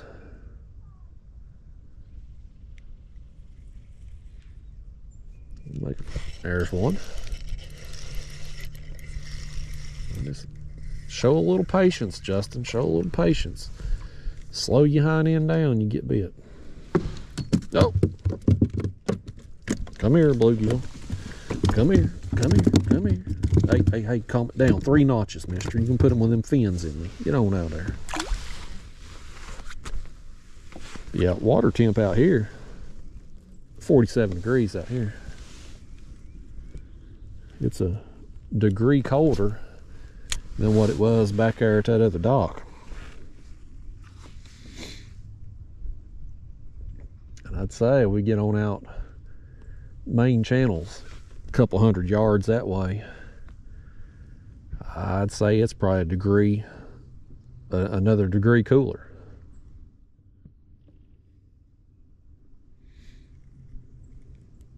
I'll tell you though, man, you look for that warmer water, you'll oftentimes, especially late winter, early spring, a couple degrees difference can mean the difference in catching fish and not. We've got another one right here. If I can just show the patience to let that jig sink down there where they're at, we'll sit here and just wear them out. You got any bigger friends down there? You ain't telling. The fish ain't gonna tell me nothing. Them fish, they stick together, man. They know. They know I ain't on their side. I'm trying to put a hook in their jaw. Play tug of war with them. They don't find tug of war as fun as I do. I like playing tug of war with fish. Big and small. I'll tell you who's good at tug of war. It's my dog Daphne. Oh no. Well, just like Daphne, this tree ain't gonna give me my jig back. I guarantee it. I guarantee you we ain't getting that jig back. I was trying to say, Daphne's so good at tug of war, she wouldn't even hardly let me get a hold of whatever we're pulling on. Lordy days. Oh, I can't see my line here either. Oh, did I get my jig off there? No. Oh, I got lucky for a minute. I thought I felt a little resistance there for a second. Well, let's stick us another jig on, a new Gulp. I'll show you my jig box. The 3 of you still watching that give a crap. I carry just a little plastic box with me, got my jigs in there. That way it don't matter what kayak I'm in, always got them on me. I got, this is the size we use today, these 1/64 ounce with the number 8 hooks. I also keep some 1/32 with the number 2 size hook. That's what I use when I'm using the 3-inch Gulp. So that way, no matter what kayak I'm in or what I'm doing, I got me some jig heads. Easy access to get to. I used to keep a little bit bigger box and stuff with different sizes, but what I found was I was rarely ever using the other sizes. And in that box never seemed to be in the kayak that I was in for that day. I'd get where I was going and go to use my ultralight rod, and I'd break a jig off, and I'd be like, oh crap, my dang box is in the other kayak. So I was like, you know what, I'm gonna keep a small box with just what I use. I'm gonna keep it on my life jacket because I always got my life jacket with me. That stays in the car, so I don't have a chance to forget it.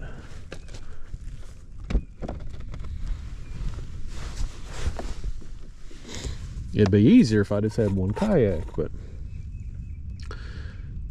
I'm torn because of this whole YouTube crap. I like my pedal kayak better as far as just the fun of fishing. It's a smaller kayak, so catching big fish in it's a lot more intense. The takedowns are more intense. It's just more fun. It's pedal drive, so I don't have the hassle of batteries and all that to charge. So that's nice, but the disadvantage of using that for YouTube purposes is that I don't have the motor and the batteries and all that stuff, because having those extra tools helps me catch more fish, which helps me get more videos and expands my range, lets me fish other places, lets me fish on higher wind days or higher current days. And there's another fish. So, oh, he spit it too. The fish, he didn't want to come up here and see y'all. He said you got bad breath and he wasn't going to talk to you today. That fish is antisocial like me today with people. So anyway, when the day comes that my YouTube days are over, I'll probably, well, I say that, but here's another fish.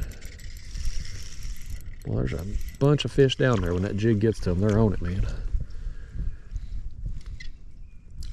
Basically, if I wasn't doing YouTube, I wouldn't have this motor and live scope and all this stuff. But I say that, and then when I go to the tournaments, these catfish tournaments, it's nice to have these tools too. Be able to cover more water and fish more easily. But simpler is usually better, is my motto. The simpler you can keep something, like the motor, you know. I mean, I wasted so much time researching the motor issue and having to shop around, try to find the best deal.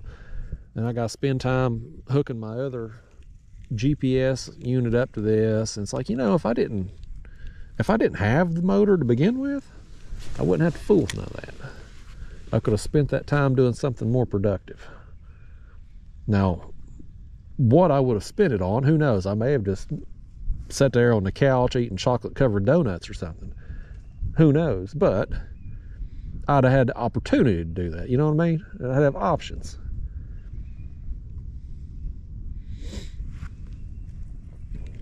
The wind is picking up a little bit, y'all. Still okay for now, but it's picking up. Got down in that tree a little bit then.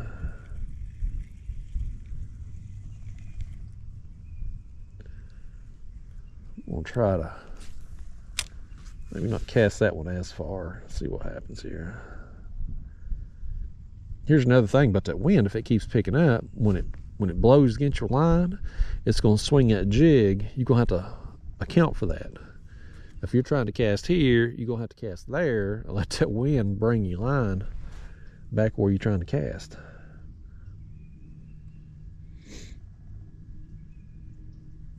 Oh, thought we had another one.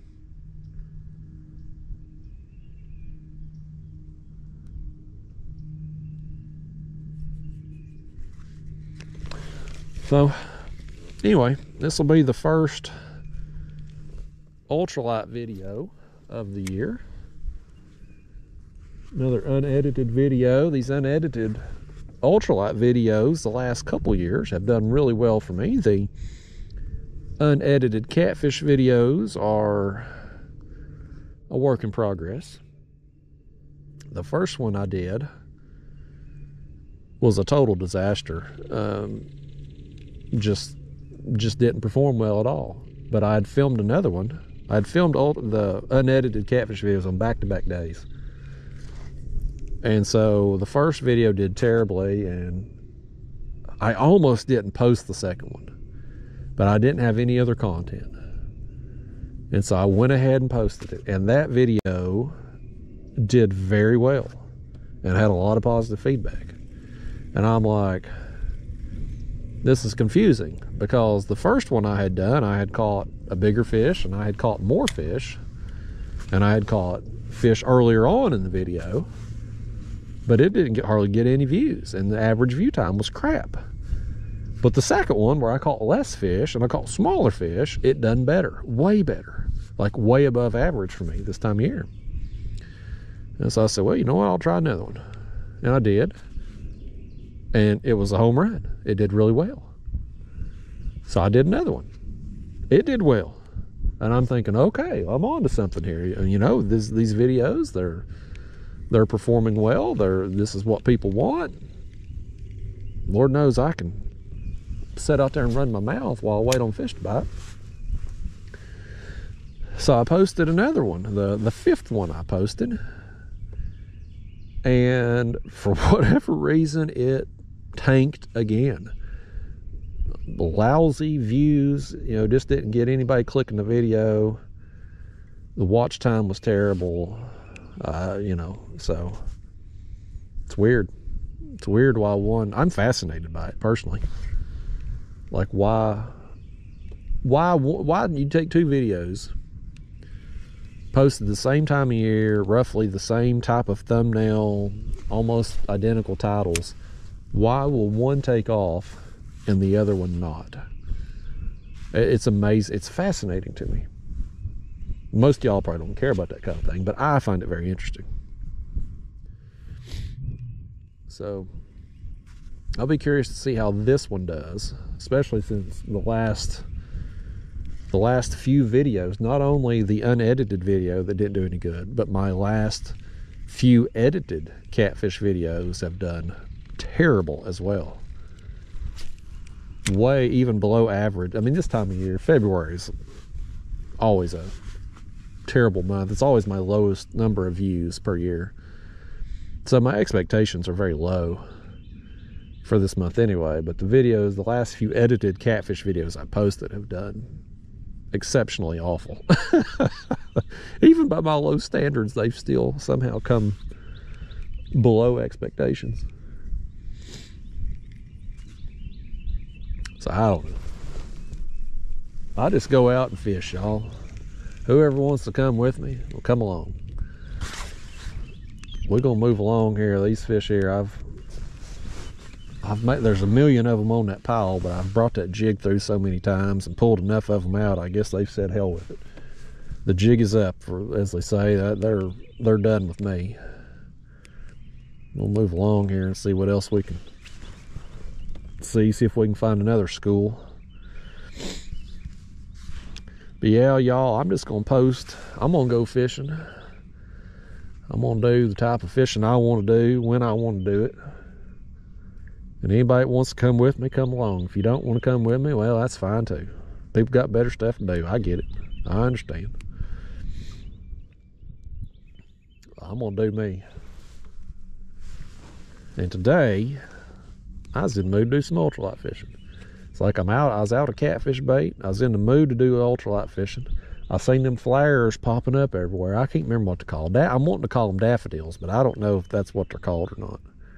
For 100% certain on that. I'm not sure, but it's one of them old, anywhere there's them old homestead sites, the women would plant them flares. And this time of year, you get late winter, early, sometimes they pop up in February, sometimes it's March.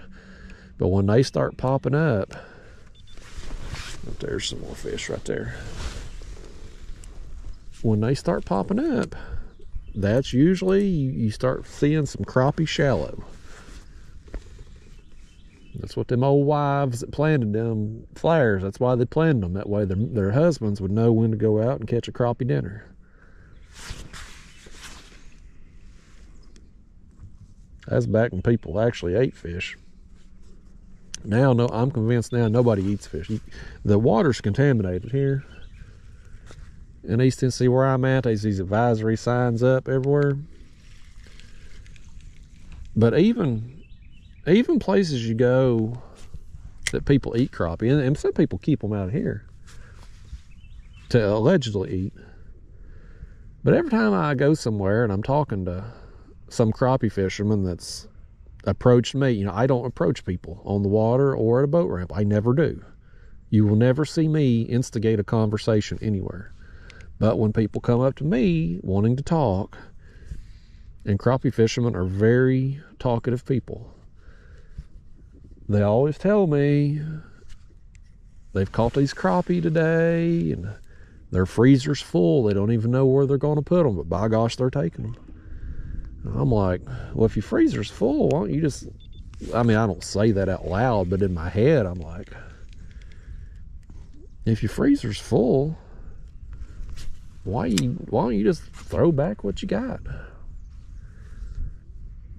For some reason, them crappie fishermen can't enjoy catching crappie unless they're keeping them. And then, you know, they got a whole freezer full of crappie that they'll never eat. Freezer burn, probably 3 inches thick on them things. And they'll get mad at me when they hear I use them for catfish bait. I had a guy the other day, well, it's maybe a week or two ago. Oh, I lost him. But I was at a boat ramp and packing up, and a guy come up to me out there, and he said, "Are you crappie fishing?" I said, "No, I've been catfishing today." And he said, "Well, if you're crappie fishing, I had a couple here I was going to give to you." And I said, "Well, I'll take them. I use them as catfish bait." He said, "Catfish bait? You can't use it." I said, "By God, you can. It's law says if they over 10 inches caught on rod and reel, you can use them as bait. And you know, you've sat there and caught them on rod and reel just because you give them to me. I mean, they're legal." I said, "No, I ain't going to give them to you to use as bait. I was going to give them to you to eat." And I said, "Well, the fish is dead either way. What do you care whether I'm eating it or feeding it to a catfish, which I can then put on video, which will then pay me some money. Then I can go buy whatever food I want to eat with. It's all the same. I get fed regardless. The crappie dies regardless. What difference does it make?" But these crappie fishermen, folks, they're a temperamental bunch. You can't reason with them. So the conversation got awkward after that. Thankfully, I was packing up. I was about done when he come up to me. Here's the fish.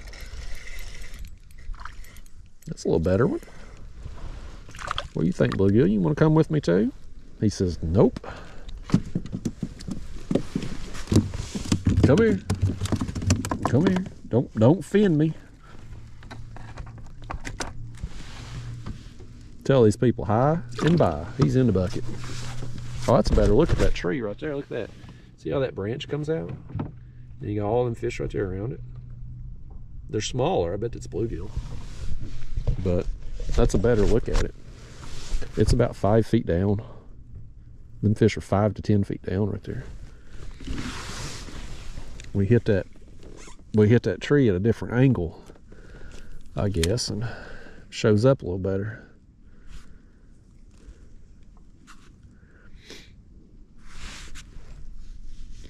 Yeah, you can't reason with these crappie fishermen, folks. They'll kill every one of them crappie they catch, but heaven forbid I keep just a few. You know, and that's the thing, like, they'll keep a limit. I don't even know what the limit is, honestly, because I never keep that many. I think it's like 15 or 30 or something like that per person per day. They'll keep a limit every single day they go out. Whereas me, you know, if I got on some crappie today, I'd keep me maybe 3 or 4. I wouldn't keep them all. But I'm the devil because I'll use maybe 20 crappie a year for catfish bait. And I'm the devil. But they'll keep a limit every time they go out, and they'll just sit in a dang freezer till they get frostbite all over them, and I've dropped into a dang tree right there. I don't want to spook all them fish, because look how many they are right there. I don't want to spook them all. I'm just gonna break it. Oh, I can't hardly break it.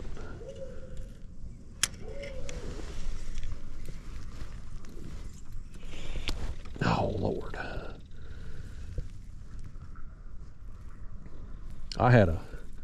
I'll tell you this story while we retie here. I had a video get stolen on the Facebook.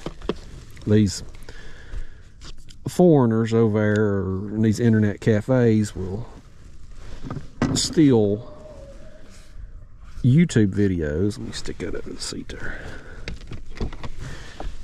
They'll steal these YouTube videos from people like me and other content creators that videos that have done well. They'll stick them on their Facebook or TikTok or Instagram, wherever, and they will ultimately earn ad revenue on it, right? And then sometimes they'll create these fake pages where they try to scam people into thinking that they're talking to me or some other YouTuber, when in reality it's somebody in an internet cafe overseas. And so anyway, I had this video get stolen recently, and Lord, here comes that guy again. So this video gets stolen, and this page the account that's done it has stolen like 50 videos of mine. I mean, it's all my videos on their page. But this one video, by the time I found the account, I had some people tag me in it to let me know about it. But the video had gotten over 1 million views. I mean, it was incredibly frustrating because I looked it up. When I posted that video, I had gotten 26,000 views, which is nice, you know, 26,000, nothing to be ashamed of, but it's a long ways from a dang million, you know. And this person that stole from me got 1 million views. And you get that many views, boy, the comments are just, the comment box is a cesspool if you get that many views on anything. And I was scrolling down through there, and it was a video that I had used a crappie for bait in. And boy, people were lighting me up on there, man. They were just going to town on me. How I was going to get arrested. They was reporting me, this, that, and the other. Just bluegill. There were some guys come and got on that tree right there, real close to the bank the other day. I think they had live scope. Yeah, that's what I got too. They sit there for an hour. Yeah, I see a bunch of fish right here, but it's mostly smaller marks like bluegill. That's what I've been pulling off of it. Yeah, they sit there with a live scope for an hour. Did you do any good on that brush pile over there? No? He had a bite, that's it. They won't get away with it. That's it. We've tried everything except minnows. Yeah, I ain't got no live minnows with me. I don't know what to do. I can't find them bunched up anywhere. Yeah, that one dock back there on the left, I'd got some small crappie on it, but they were short. There wasn't no keepers, but that's the only place I got any crappie down through here. It's tough right now. Yeah. No, them guys got on this tree right here. Those two little ones. Yeah. And there's something drifted up right there. Yeah. They were right there on those trees. Sure were. Yeah, I was just gonna make my way around through here, and that wind keeps picking up by the second, so. Yeah, I don't know whether to go in here or run up the lake and go in that other place on the right up there. Yeah. One's as bad as the other.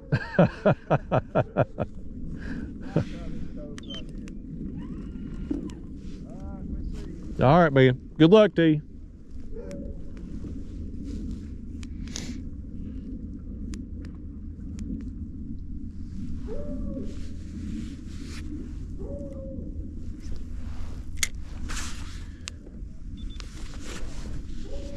Lord Almighty, y'all. Let's see what we can get right here, though.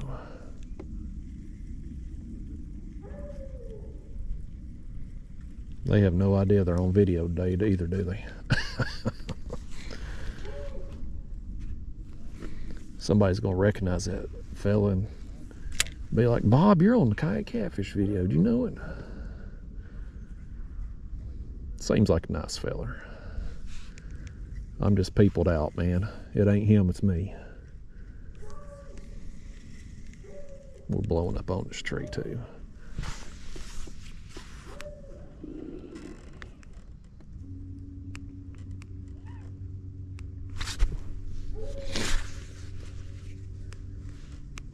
He was talking about them other guys having live scope that he's seen, which means he don't have it. So I wonder, that brush that he was fishing, that he just got one bite on down there, I wonder if we could go down there and maybe have better luck. Because that brush is usually good to me all winter long down there. Let's move along here and see if we can see what he was talking about. Maybe bad intel. You can't trust a crappie fisherman.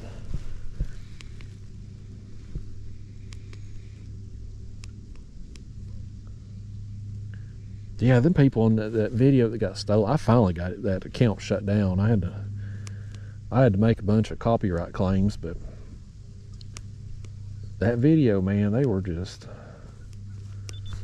people on there. I mean, you would have thought I was the damn devil.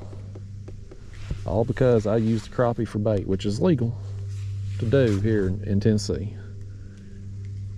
Everybody wants to tell you about their state laws, even though I ain't fishing their state. Like, I don't care, unless I'm in Texas, I don't care what the laws are in Texas. I'll abide by whatever laws the state I'm in. But if I ain't in that state, what do I care?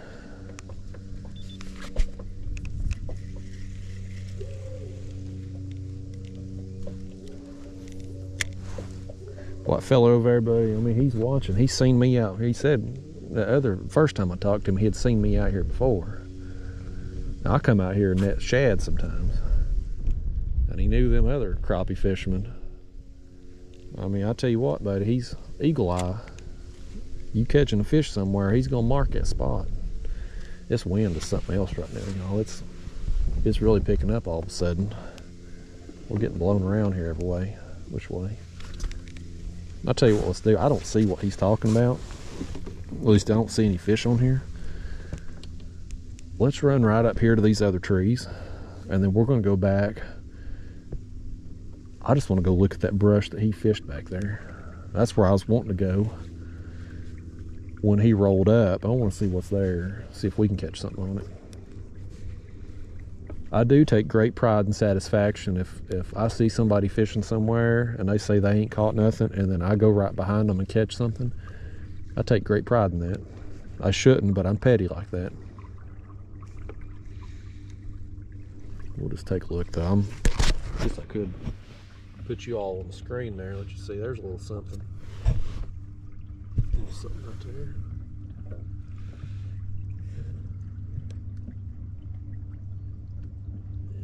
Seeing.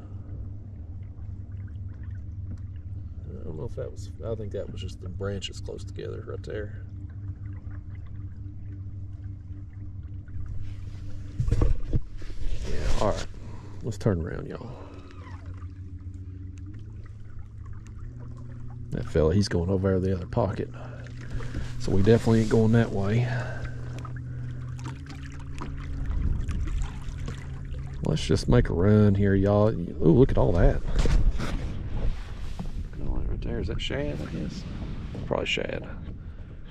Yeah, they're moving awful quick and erratic. It's either shad or skipjack right there. I'm going to turn this transducer. We're going to turn it straight in front of us as we move along here. Them fellas going over yonder. We'll go back this way. We'll fish that brush.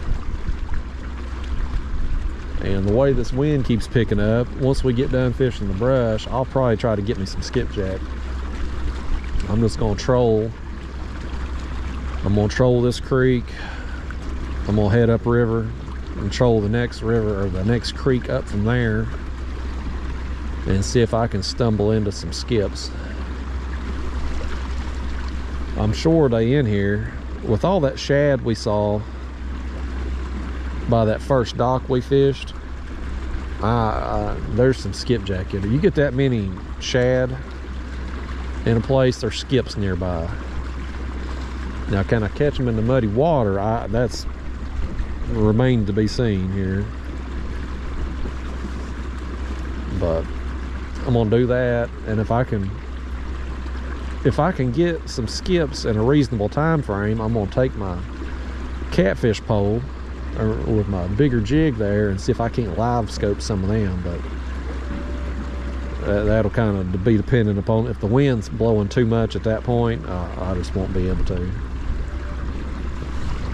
At least throwing at the catfish and stuff, I can work my way into the wind. It ain't like sitting on these brush piles when you're trying to throw a light jig and, you know, the spotlight's moving you around all over and stuff. There's a big school of shad right there. Boy, that's a massive school right there.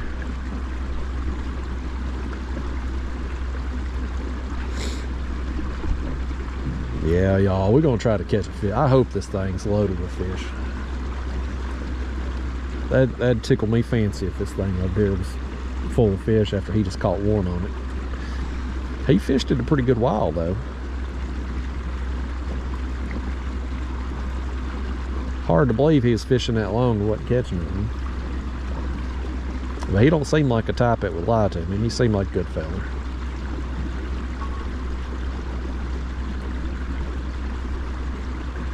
I'll tell you what don't lie though is that live scope. If he's fish on brush, you're gonna see it. And I don't see fish laying on bottom very easily with it. I struggle with that. If a catfish is laying like belly to the bottom of the river or creek, whatever you're in, I don't see them. Got to have some distance, some space between them. But any fish that's up in the water column, but if it's there, you're gonna see it. Eye in the sky, man. CIA, government watching.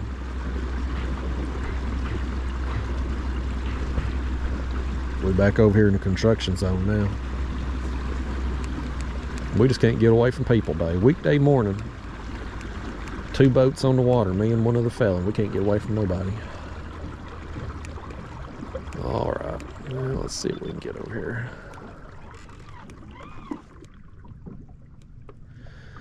Let's take a look around and see what all's going on. There's that brush. I don't see nothing on that.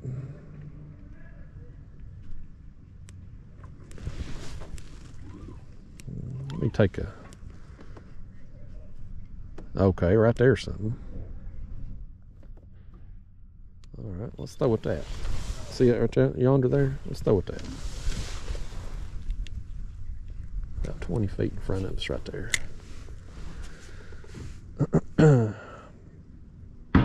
maybe bluegill or something. Usually when I see them crappie on brush, you'll see them stacked. Like there'll be a brush and there'll be crappie, crappie, crappie, crappie.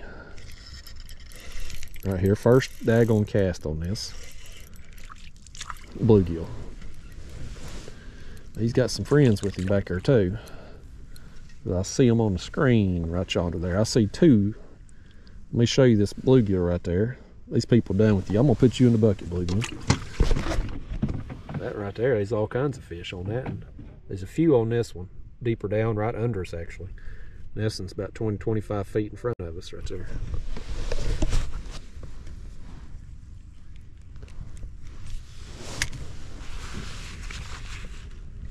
Well, that fella said he caught, what, 1 fish off this? Let's see if we can get 2.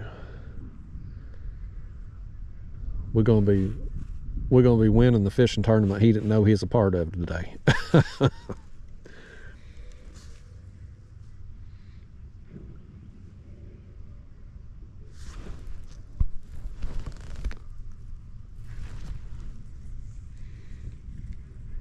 About to blow past this thing here. I'm gonna hit the spot lock against my better judgment. I'm fearing this wind's gonna be circling around every which way. I just threw that jig the wrong direction is what I've done.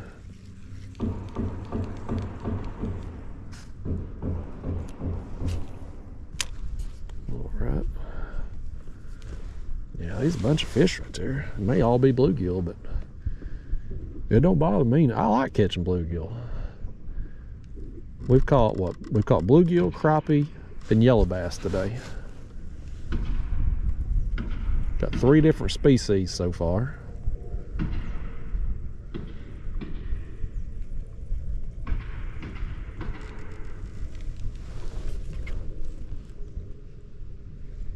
Trying to dial in exactly where I need to cast at right here. Keep spinning around every which way. It's hard to figure out where that transducer's pointing. I got me a new system down when I'm going after the cats to help me line up my cast better, but it don't help me in this situation where we're spot locked. It's more for when I'm on the move and targeting an individual fish. With this, I'm just trying to get my jig kind of, I'm trying to run it in that school.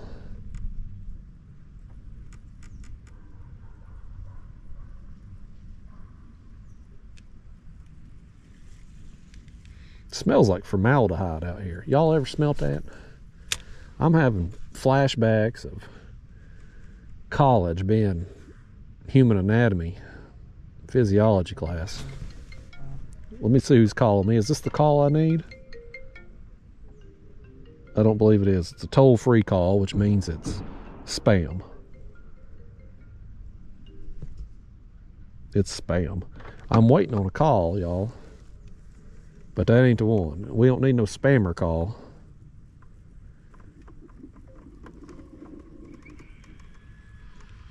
I see all them fish right there, man.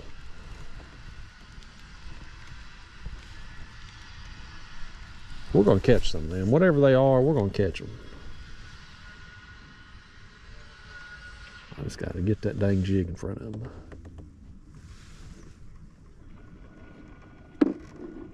Okay, something's nipping.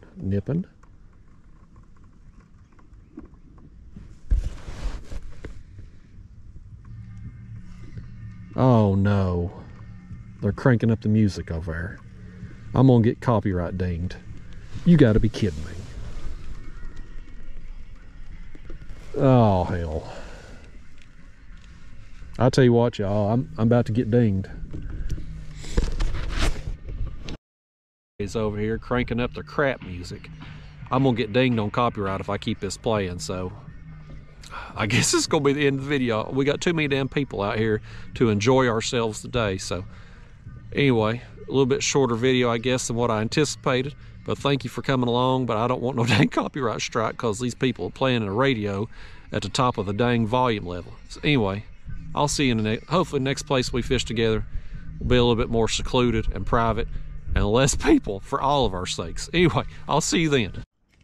Y'all, for those of you stuck around, got a bonus fish here. I come back to this dock to try to get away from the music blaring.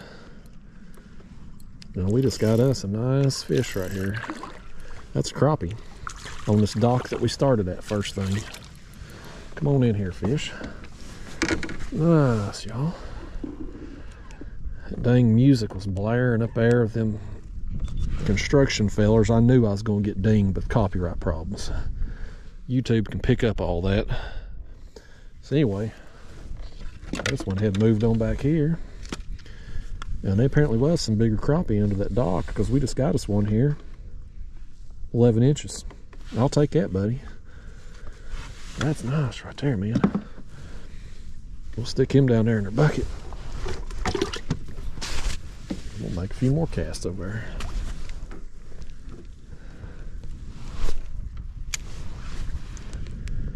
The wind's really kicking up right now, though.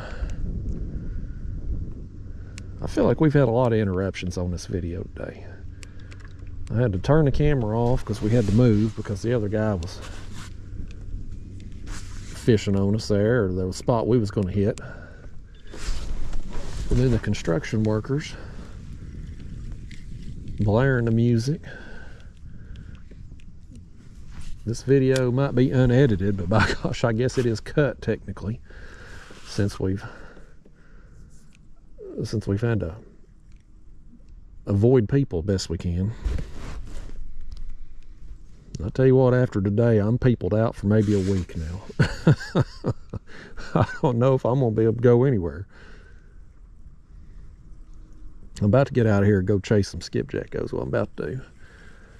I thought I'd just run back here since it's been a couple hours and the sun's been out a little longer, and just see what was going on back here at this dock right now. And lo and behold, I catch a nice crappie. I thought some of them marks were bigger this morning, but everything we were catching was small. We just wasn't either, I wasn't getting in front of them, or they wasn't interested one. But we definitely got in our bucket now, we got a few bluegill, yellow bass, and now a crappie. So even if I don't get any skipjack, I've at least got enough bait to get me out there for a catfish trip.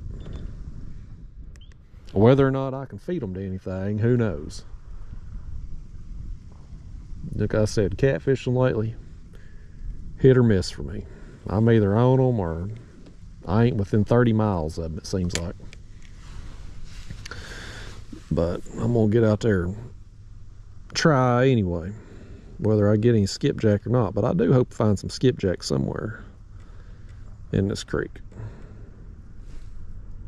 I guess that fella over there, he's done give up, man. He's fished all over this creek and didn't do no good. He said he's going to the house. He's the smartest one. Boy, I've got that thing all crooked on there.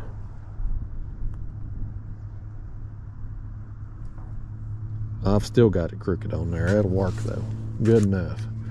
No more casts than I'm about to make here. Good enough. I'll show you here on the screen. Get the transducer spun back around. All them fish from this morning, they still there. They still up under this dock. That one I got was kind of out in front. Well, I got one right here too. I went to pick up on it and had him. This feels like a crappie the way he's shaking. Yeah, this one here I think may be a little short. I just went to pick up on it and he was there. He must have ate it while I was trying to show you the scream. He ain't gonna measure. No, that's a 9.5 incher right there.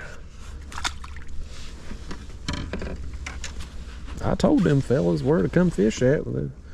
We had seen some short crappie. I guess they didn't want to check it out. They kept going where they was going. They just come back through though. I'd like to sit down there and fished at that brush pile. Made a few more casts, but I just, that dang music blaring. YouTube's computer system, whatever they got, it's so good that if somebody's playing a radio in the background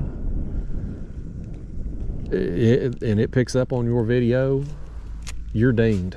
You get a copyright strike. They'll take all your ad revenue and give it to the artist or whatever music group owns the song.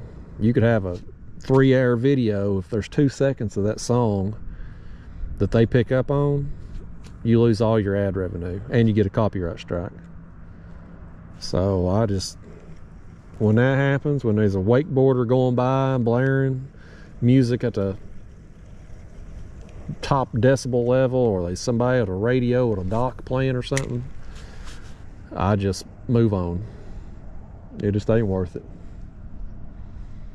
That's all you can do. But despite all of that, despite having to have human interaction, despite having to hit several different spots through here, being interrupted and whatnot, oh boy, something hit me right then. Despite all of it, I've had a good time out here this morning catching the fish that we've got. It hasn't been a a lights out numbers kind of day. It's definitely not a 100 fish day by any stretch, but I've caught enough fish to satisfy my ultralight urge. And now I've got some live baits for the next catfish trip. Hopefully I'll get some skipjack somewhere in here in a minute when I take off after them. And yeah, so overall it's been a good day, y'all. It's been a good day. I've had worse, that's for sure. Next time though, next time we do this, I'm gonna find us somewhere ain't got no humans. No humans in boats, and nobody working on their docks or their houses or anywhere else.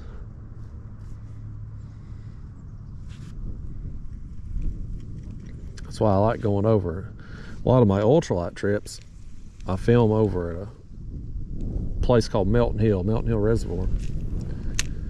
And I like it over there because there's not a lot of development, not a lot of houses, and so you can go for long stretches on short lines, miles, with nobody around, unless it's another boater. And that's nice, man. You can kind of get away from people over there. Where I'm at today, you can't turn around without seeing 4 houses. It's just populated over here. All right, let's make us one more cast here, and I'm gonna go get after skipjack, y'all. I apologize for all the disruptions in the human interaction today. I know most of you out there are introverted like me, and every time I've talked about being real introverted, I get people relating to me. So I imagine y'all feel the same way many of you do about human interaction, same way as I do, and I hope it don't bother you on the video, because which again, that fellow was nice. He was a real nice guy. It ain't him, it's me. It's the old George Costanza line. It's not you, it's me. Let's do one more cast, if I can. That wind's blowing. See that wind blowing a big bow in the line? It just keeps picking up. We seem to be more exposed to it back here. It's kind of open back here in this part of the creek.